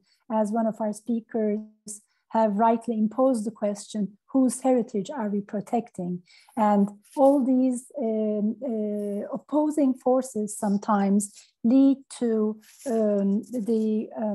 not to the benefit of local population, even though sometimes we're trying to use heritage for employment creation and for the well-being and betterment of life in the communities of historic places. But sometimes it backfires, as you know. Sometimes it displaces people. Sometimes it endangers local communities and so on. So how do we balance and deal with all these issues is a very difficult task indeed.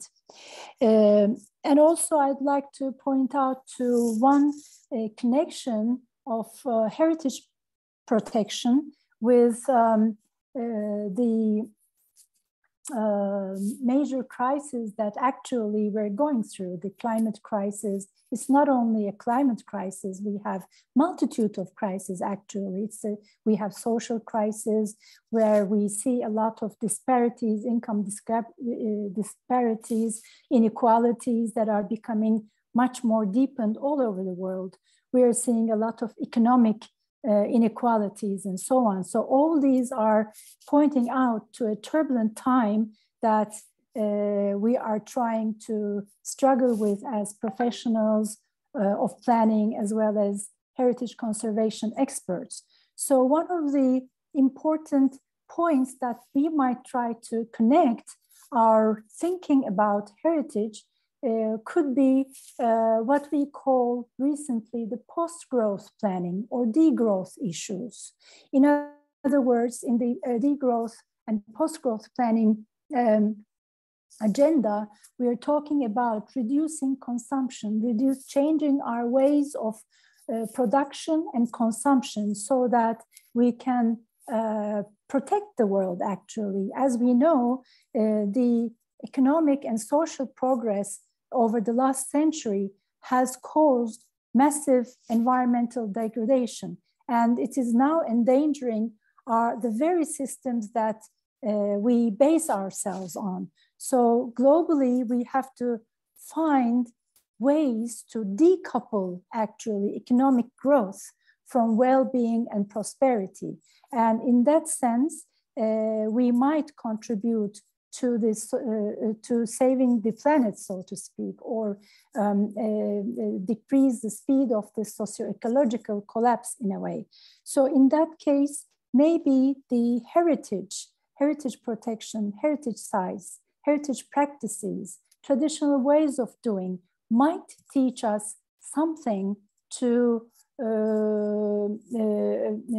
change our overconsumption, overproduction patterns in a more positive way, which we can enhance environmental resource use and enhance biodiversity and so on, which is so much under danger nowadays. In that sense, it's maybe important to think about cultural heritage in terms of zero waste, circular economy, and so on, and try to change these lifestyle patterns, learning from the past in a way, and making use of adaptive reuse of buildings definitely contributes to the lowering of consumption of building materials, for instance.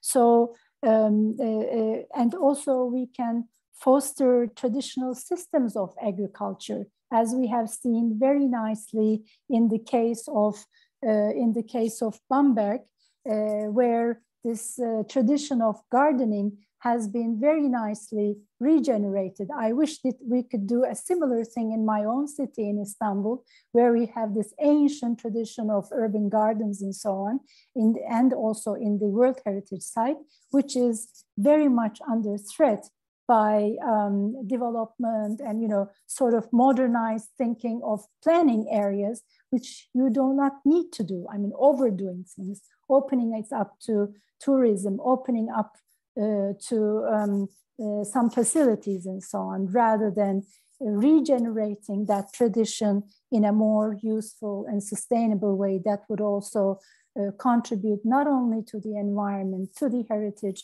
but also to the sustainability of our local communities.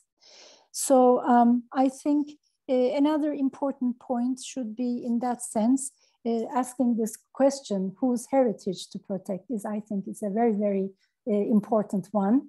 And in that sense, we can adopt a more rights-based approach to cultural heritage. And of course, participation and engaging the local community, defining together the meaning of cultural heritage, setting the common goals and objectives would of course be an ideal way to follow.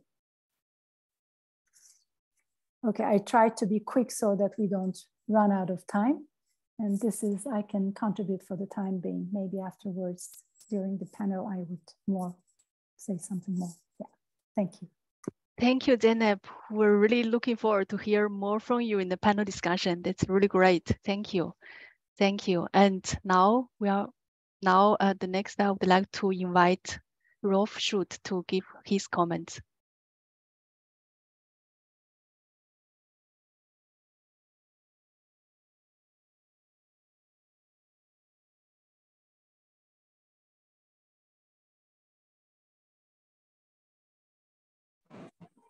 I'm sorry, I am in a place which has a bit of background noise. I hope you can understand me. Thank you, Lee, and thank you, Professor Zeynep, for your views, which summarize a lot. I don't need to say much. I just wanted to point some features about the speaker's inputs. I love very much in Issam's presentation. I know Issam for so many years. He's a very passionate and he loves his culture.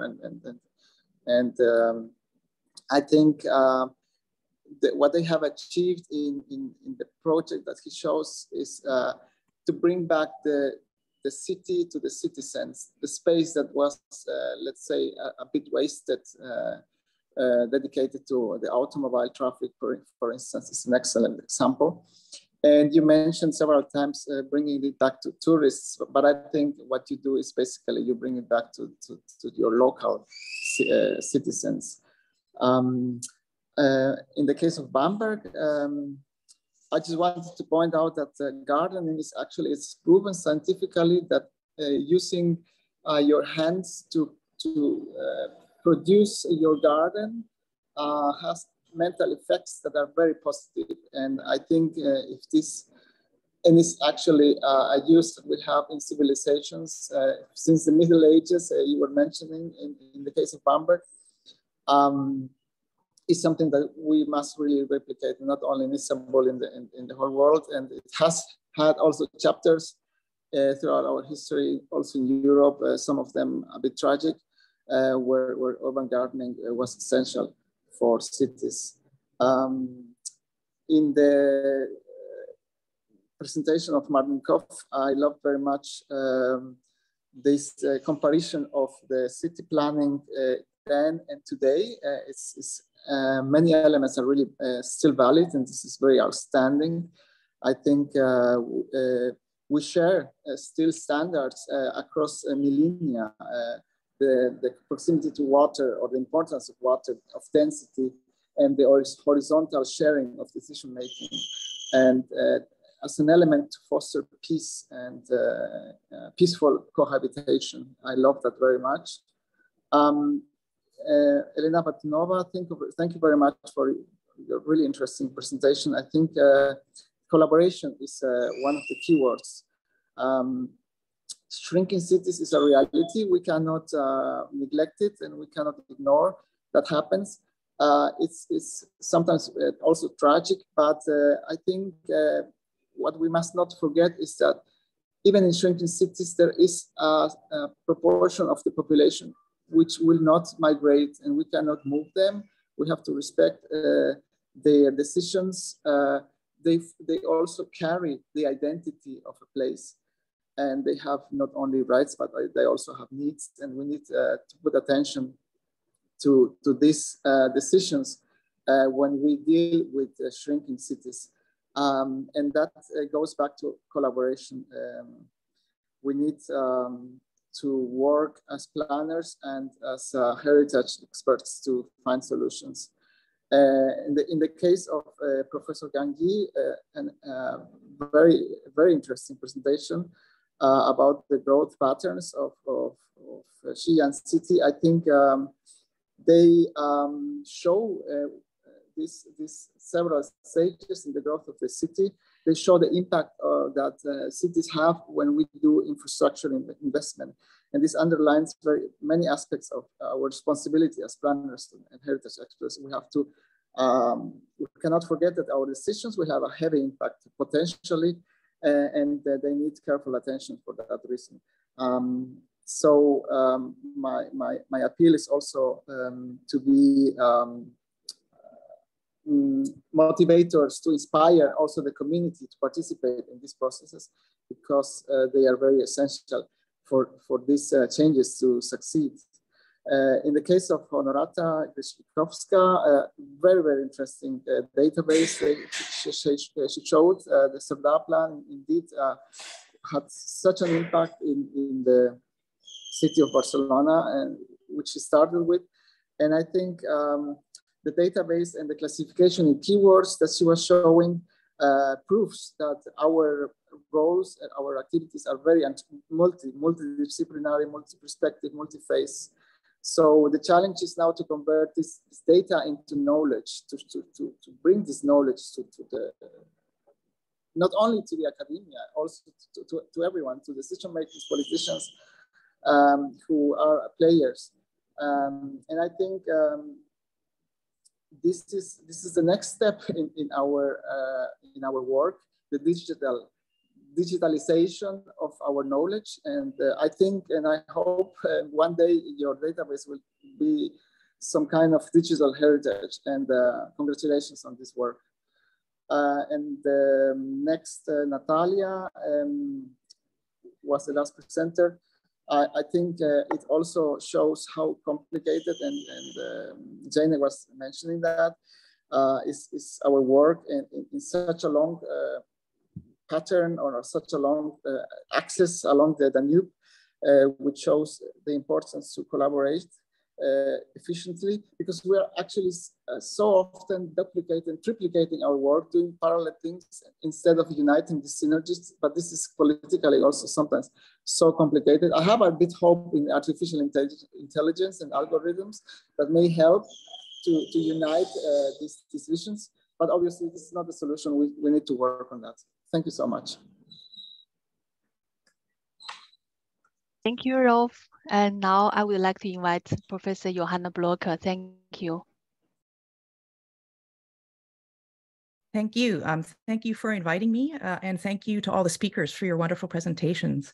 What I've done is collected a few themes that I recognize as important ones and that are shared in some of your presentations. And some of this has been said already. I noticed the problem of well, a lot of us talked about tourism, but tourism, of course, is a form of commodification or commoditization of heritage. And that, of course, raises tensions with the priority given to authenticity, for example. And Zeynep, you mentioned that already. The example that we saw was Star Street, and with my eyes of a conservationist, the result is beautiful, of course, and that was this. It seemed to be the stated goal was to improve the aesthetic effect of the street, in part for tourists. But that, of course, comes at a cost. The before and after pictures show how radically, how thoroughgoing the renovation has been.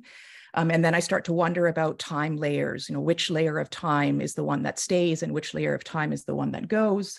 I worry about things like age value. The street looks very new now. And as a pilgrim to Bethlehem, it's partly the ancientness that draws me there. And then the ancientness is not there anymore. So I worry about that. I also worry about the cost to the heritage, but also the cost to the locals. And that's an issue that has been raised. Gentrification, I can imagine, is something that happens. Who paid for and who benefits from the restoration work? So anyway, that's a topic. Gentrification and social benefit can go together. Like social benefit can involve raising people's standards of living, but gentrification is of course a tipping point where some people benefit at the cost of other people, of course. Another issue, a theme that was raised, is this idea of how to support the intangible processes that give meaning to tangible heritage. And we have often, or for so many decades, as we all know, been concentrated on tangible heritage, and intangible heritage, of course, is being more and more recognized as inseparable from these tangible witnesses to history.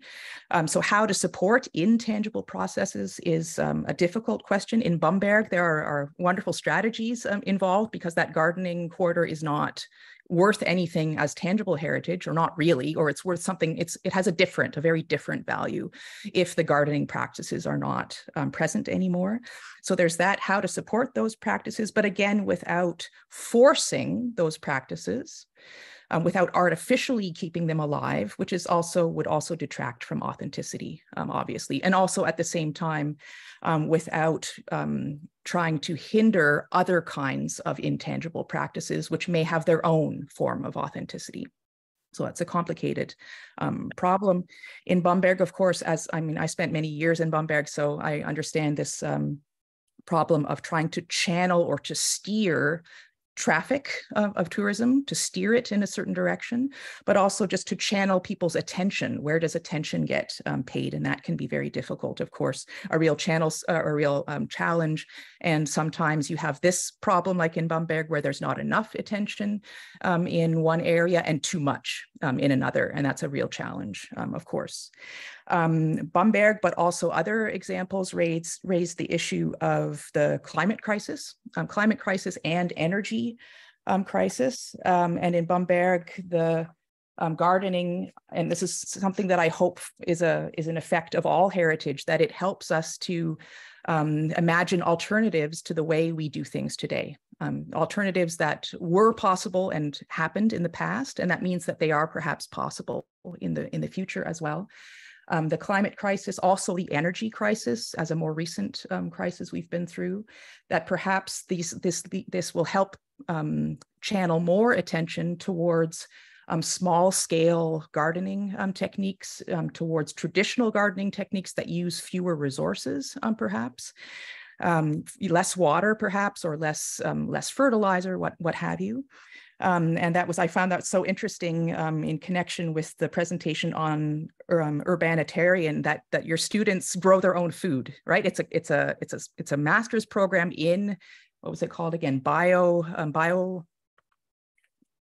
Biourbanism, I forget. Biocities, yeah. Yes, biocities. Biocities, and to the biocity belongs growing your own food, perhaps, right? And Bamberg is a great example of that. The interests of present communities versus the interests of stakeholders in pastness. We as heritage people are all interested in, we have a stake in pastness, but not everyone has that or recognizes it as a priority. And I wonder, this will have to be an open question, perhaps be answered later in the general discussion. When we're talking about VINČA, you showed in your first slide the illegal settlement that is atop the site, right? And I wonder, I'd be curious to know about what the fate of that settlement is, given that this spectacular new archaeological find lies right beneath it, and whether there's a negotiation process about to whom does that site now belong, right? To the people who live there, or to the people thousands and thousands and thousands of years ago who lived there, right? And our interest in them. Okay, I'm almost done through my my topics here. In general, coming back to the idea of climate and energy crises, that point was raised. How can heritage from the past be an example for us today? What can we learn from it for the crises that we're experiencing today and the challenges that we're experiencing today?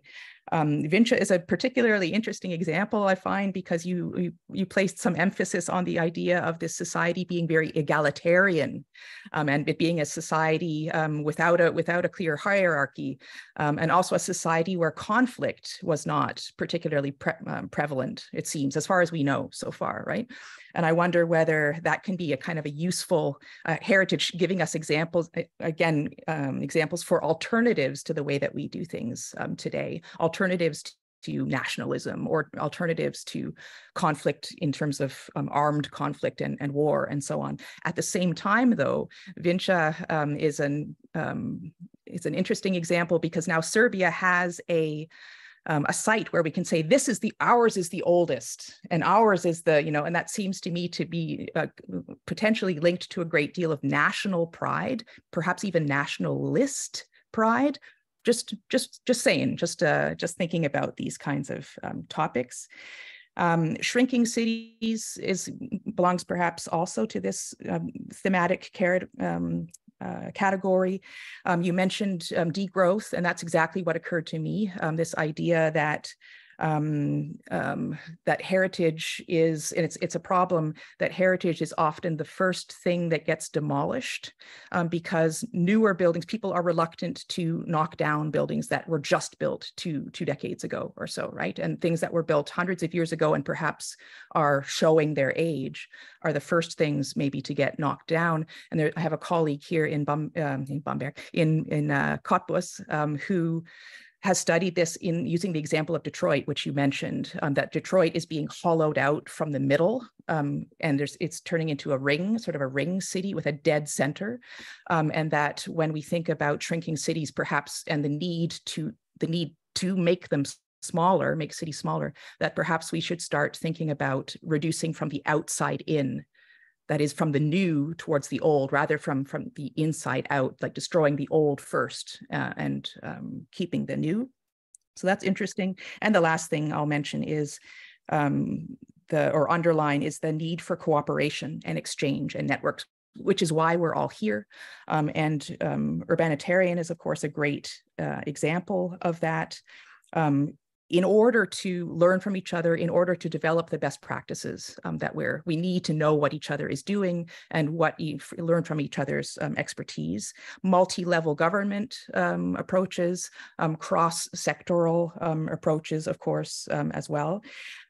Another question that can be maybe answered in the larger discussion is, for Urbanitarian, is it always and only best practice examples that are included in the database? Or do you have also worst practice examples, which are often just as informative, what not to do in case someone is considering building another 𝗶𝗺𝗀𝗀𝗀, for example, if that means anything to you in St. Louis.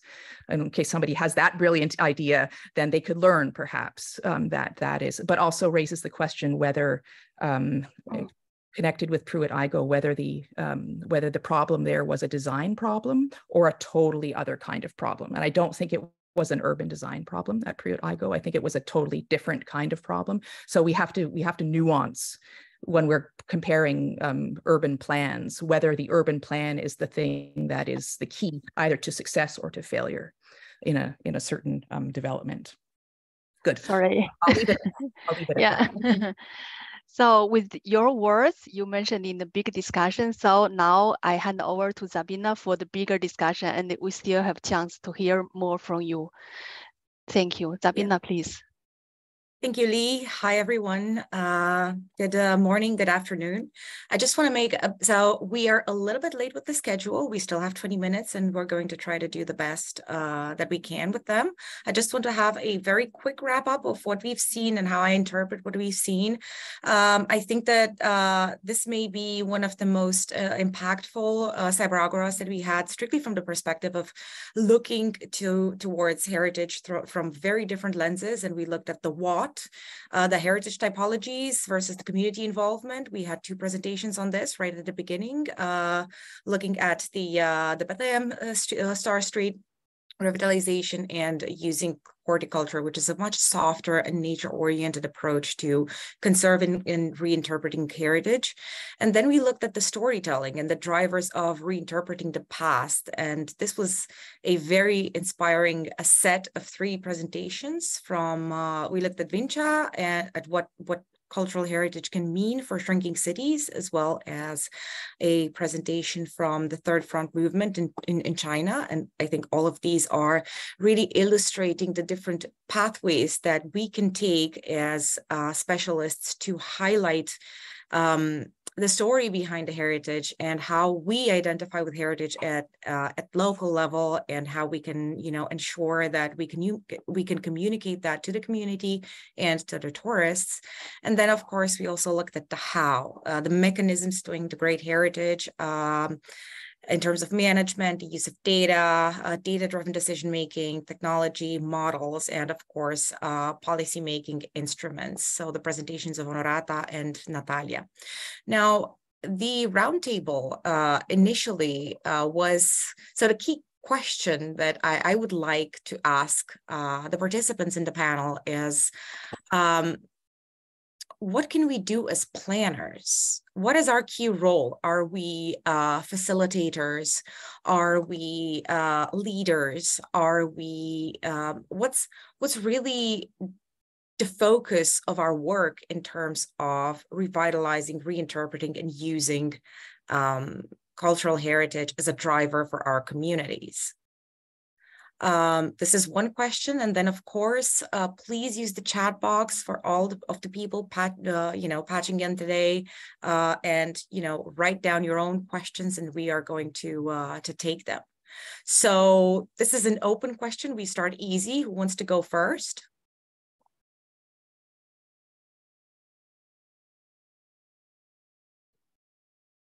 Okay, I can say. Okay. So Honorata and then Diana. Okay. So I think as urban planners, urban designers, we already have so many roles that, talking from my perspective, talking with a sociologist, talking with the city, with politicians, talking with inhabitants, thinking about the traffic, the mobility, everything. So I think we already have enough of the roles. What I think we are missing is the knowledge. That's why I go back to what I do, which is urbanitarian, because I think our schedules are so busy that we all the time use the same examples, and we don't even, have time in hands to look for this heritage. And I can tell you from the experience, I am involved in urbanitarian since many years. And first of all, it was a library for contemporary projects, examples. Then it was for a moment for future projects, because we were thinking, okay, these ones will be the best ones. And we ended up finding out after searching more than 1,000 urban scale projects that the best what we can learn is from the previous project, so from the heritage project. And this is what actually we are focusing more on now. Especially you can see after the COVID, where everyone knows that we need open space, we have to eat healthy, we need a community to survive. And all these aspects of urban scale projects we find in the history, and in the past. That's why this is a goal to this knowledge that we can find in the heritage in urban planning. It's really gold. And I know from my experience from the project that I did in Asia, here in Europe, in Africa, urban planners and urban designers are really keen to know more. But really not everyone has time to now read a lot of books or search, especially some projects. The most interesting projects, we cannot find articles about these projects. They are not seen anywhere in the internet. So I think we have to produce more knowledge and we have to produce more articles, especially if we want that artificial intelligence reply to us later. First, we have to write it and we have to give this information to the artificial intelligence. So we have a lot of articles to write and a lot of examples to show so that in a few years, AI can reply us with a good answer. Thank you, Honorata. So basically, what we need is to make best practices more accessible, take them out there and discuss them with professionals like us and with other types of professionals. And what I also think is that it needs maybe to be bridged with the actual bottom-up perspective of heritage, because I think that cultural heritage is kind of like beauty. It's in the eye of the beholder as much as it is in some parameters that are universally accepted in terms of proportions, in terms of styles and so on and so forth. But it's still also a little bit of what you're making out of it or what the local community is making out of it and how they identify and how they integrate that within their own framework of values. So it's a little bit of a, outside in and inside out approach that we need to understand, from the lens of the place. So thank you. I'm going to pass the microphone to Diana, if she's here. Yes, I'm there. Hi. So the bottom-up idea is also, in my opinion, one of the ways to go, because as a small example from Bamberg here, when we have redone the Gardeners Museum, which is still running by and the Gardeners Association.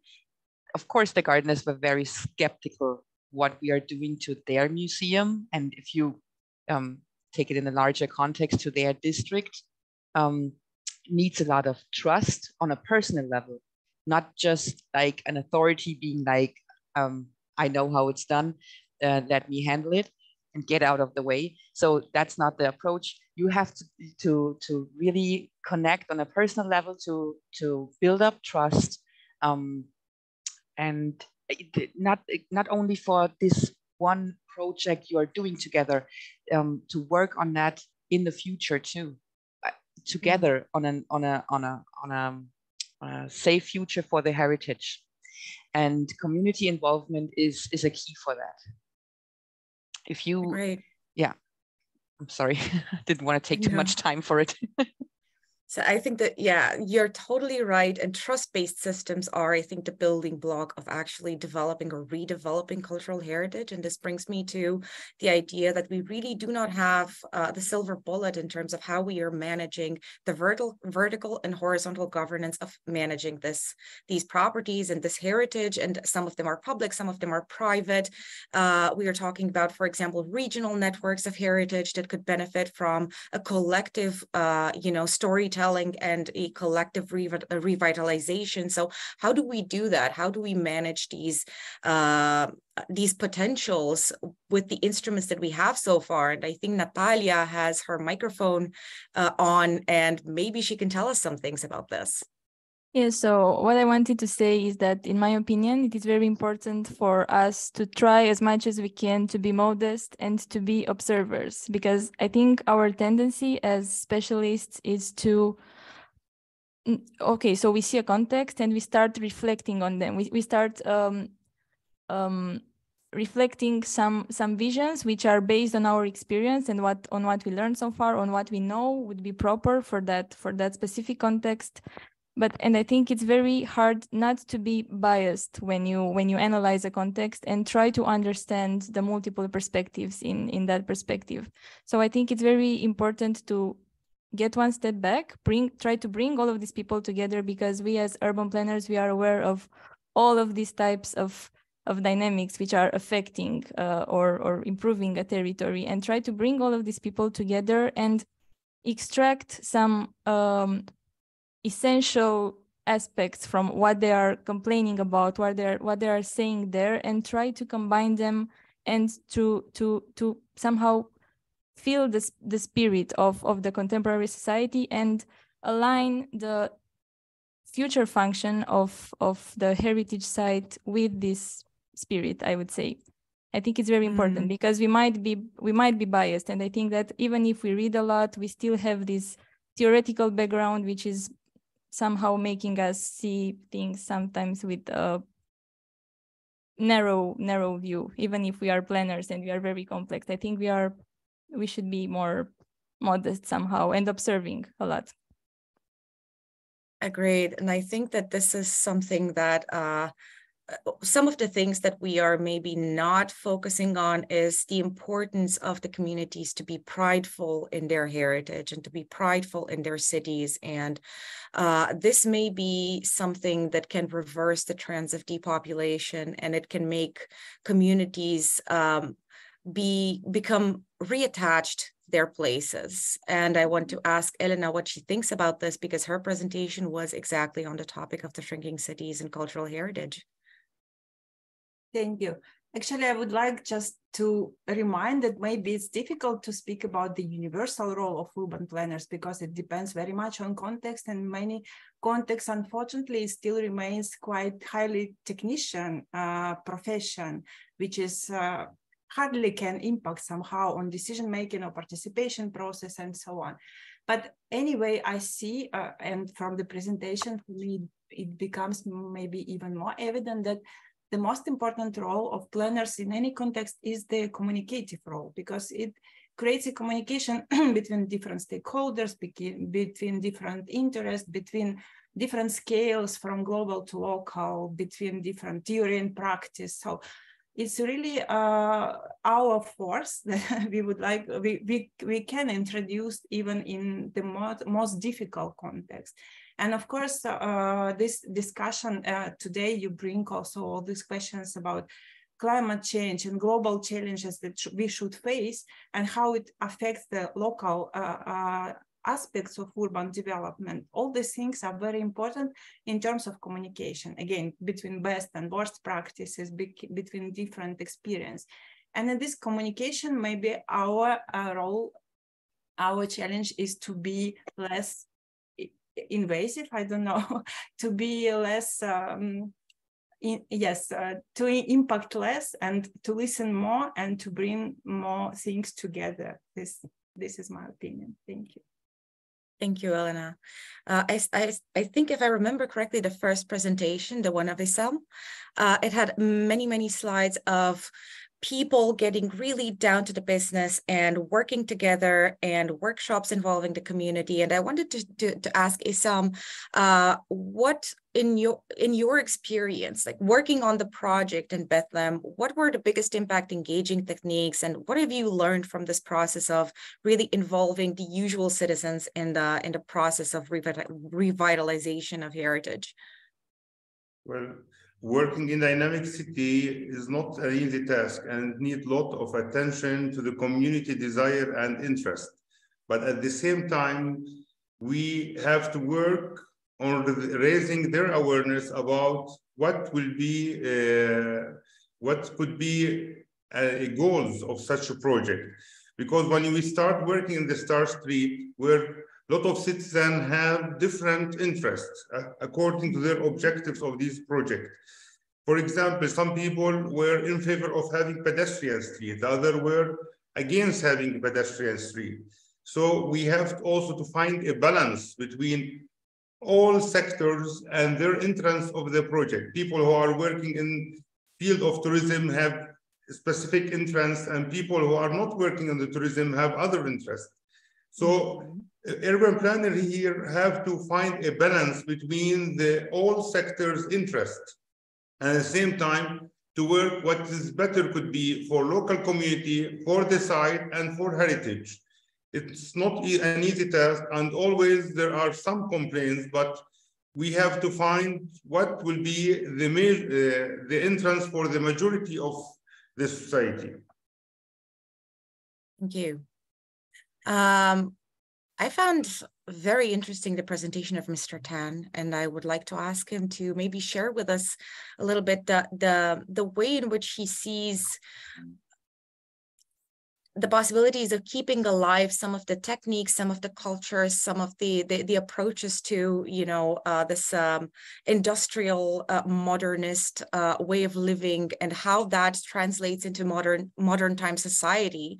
How can that still be, you know, kept in a very close connection to life right now for the citizens, and how can you build on that in the future?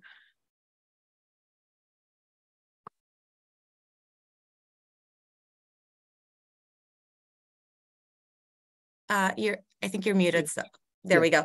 I think the citizen living in third world movement cities have a memory of that period of, because they have donated their life and their generations to socialist construction, but now they have a good memory. So we should respect their spirit value and make them live better. So at the same time, when shrinking city development, so many factories has decreased and destroyed. So maybe I think we should focus on the current situation and evaluate their value to give their different routes to conservation heritage or the adaptive reuse heritage. And at the same time, some factory or some beauty environment without value enough, maybe could transfer and other function. Maybe for example, then brownfield development. So maybe transfer to the innovation, culture, or other recreation park for the cities. So I think we should, according to the different situation, to make a different catalog. Yeah. Exactly. I think that there are a lot of best practices, going back to best practices in the library of projects. I think there are a lot of best practices of adaptive reuse with the challenge of being able to keep a radiography of the past that is accessible to people of the present, but also to be able to reinterpret that heritage from several lenses that are more sustainable, more people-oriented, maybe educational functions, maybe other things that help, you know, gather the community around or develop new forms of economy. So also maybe using nature-based solutions or other techniques to anchor or reinterpret the heritage in context, always in context, because we're not just looking at the buildings, we're looking at the city itself and the heritage within, you know, the whole city story. Last but not least, I think, I wanted to ask, so Martin, your presentation was extremely inspiring. I found out so many new things. Now, my question is, what's next for VINČA?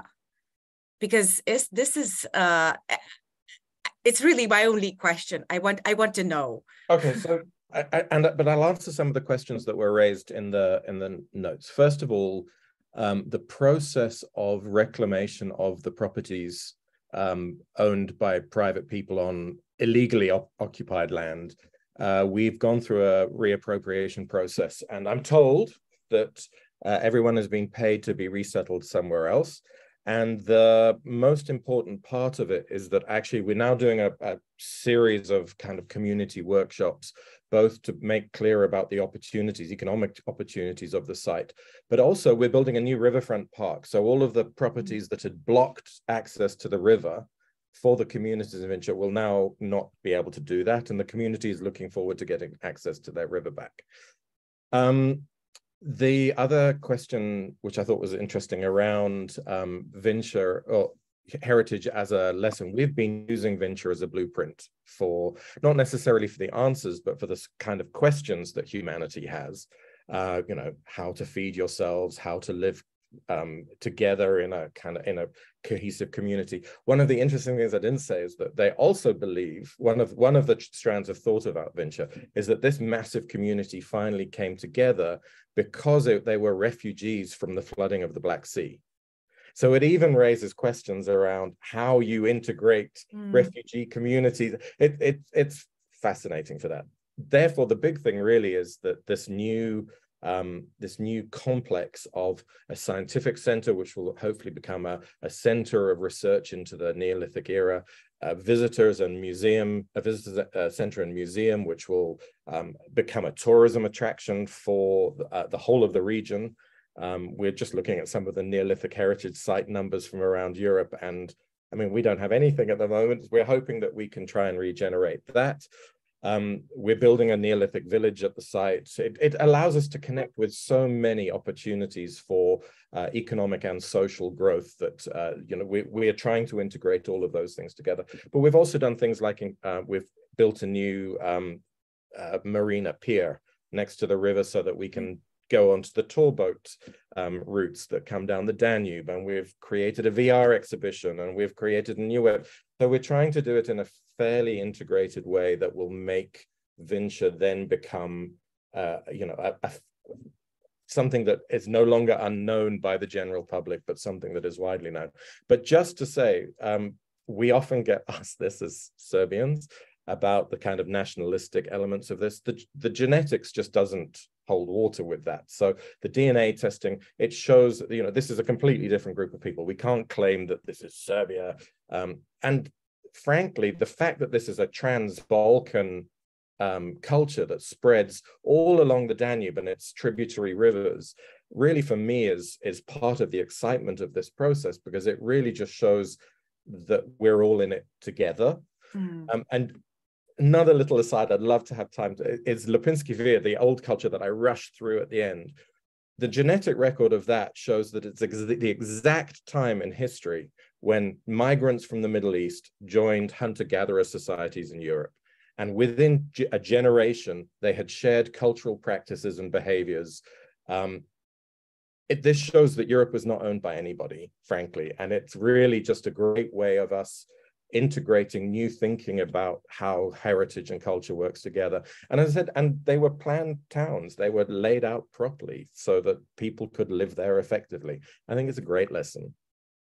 It's a fantastic lesson, and we need it right now, because as you said, we're talking about a time in which we struggle with issues of migrant integration. Is really the understanding of needing to be more open, of needing to be more accepting, of needing to fold into our cities new people that come with new ideas, that come with new heritage, not to erase anything, but to enrich.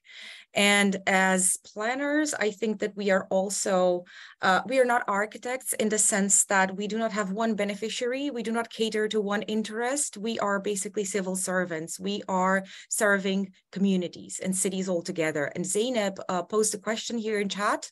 How does or should the planner reconcile competing interests? What kinds of criteria can we employ? And is it enough to cater to the needs and interests of the majority? How about the minority or the disadvantaged groups who are not able to strongly state their interests and needs? That's a very, very good question. So yes, before Zeynep also, another participant want to address comments and questions. So although we are lagging behind the time schedule, I don't want to miss the chance to inviting our participants to talk. So perhaps I can invite Francisco de la Vega from Mexico to give his comments and questions. Thank you very much. Thank you very much. Thanks to the organizers for the opportunity to leave a concept to the speakers of this ISOCARP, an international association of World Heritage Professionals. The concept comes mostly from UNESCO and the area of World Heritage Convention, and also from experts in the subject matter of conservation of historic cities, and is the following. I recommend to the speakers the importance of having periodically updated indicators that allow the evaluation of the state of sustainable conservation of their historic cities. With regard to the urban scale as a heritage category, it is important to point out that in monitoring the state of conservation of cities or historic centers, it is an unavoidable task that is rarely addressed in a continuous and systematic way. Therefore, it is not clear that there are methods or indicators so that in an objective and comparable way arrive at situation diagnosis that allow evaluating the changes developed over time. With regarding the urban scale as a patrimony category, it is evident that the indicators must contemplate several aspects. Example of this is territorial, urban, architectural, social, and economic, all of which requires an interdisciplinary task. Regarding the urban scale,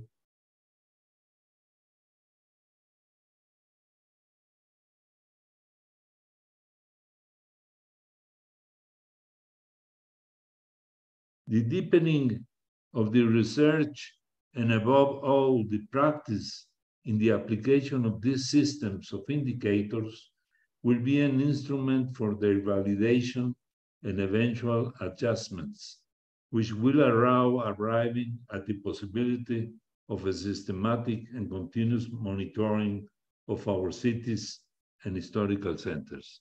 For your attention, thank you very much. We thank you as well. If there are any comments on the intervention, on me, or maybe on Zeynep's questions. Natalia, please. Yes, I wanted to say something. So in my opinion, what should be done in the case of the more vulnerable groups, which are don't have the strength maybe or the courage to express their needs?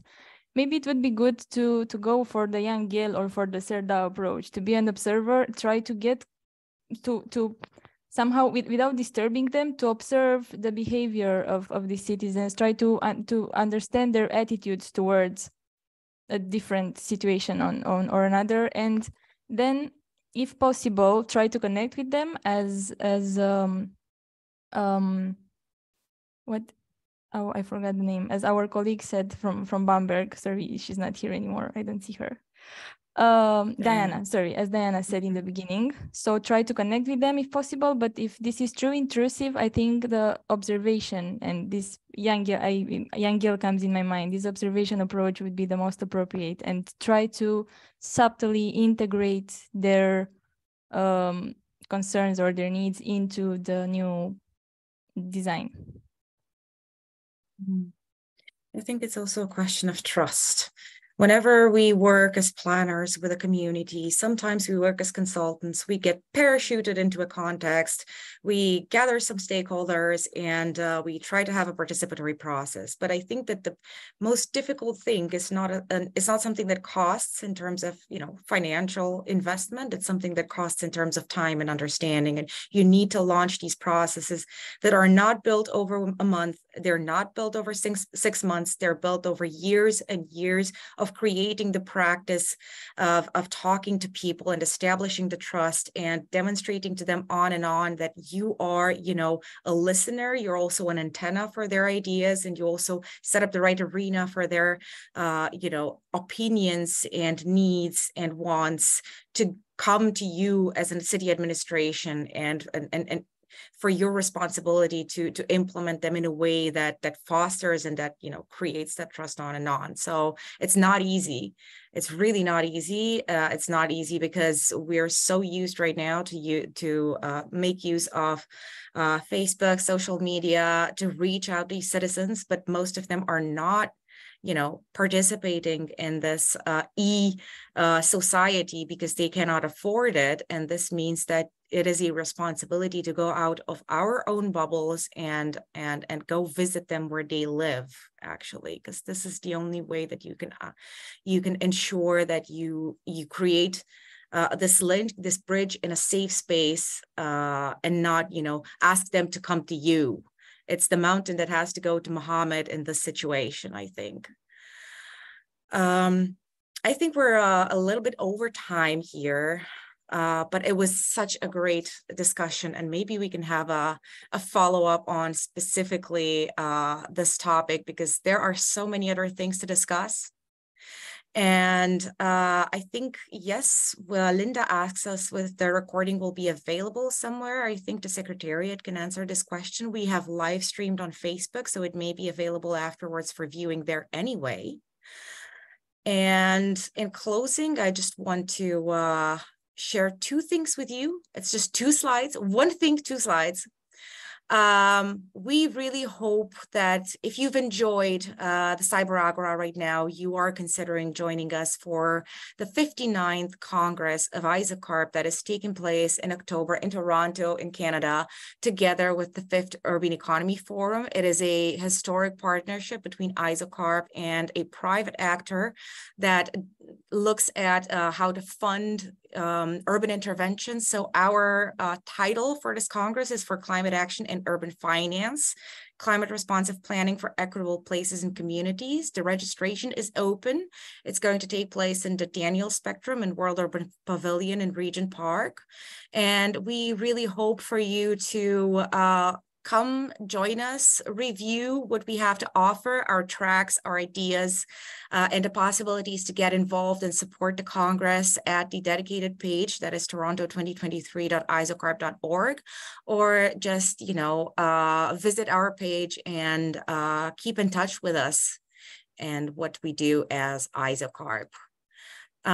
We thank very much to our partners today. I think this was, again, to my understanding, it is a historic first partnership between the ISOCARP and the International Association of World Heritage Professionals. And I would like to thank the representatives here and the director, Ms. Patricia Alberth. Thank you for joining us today. And thanks to all participants.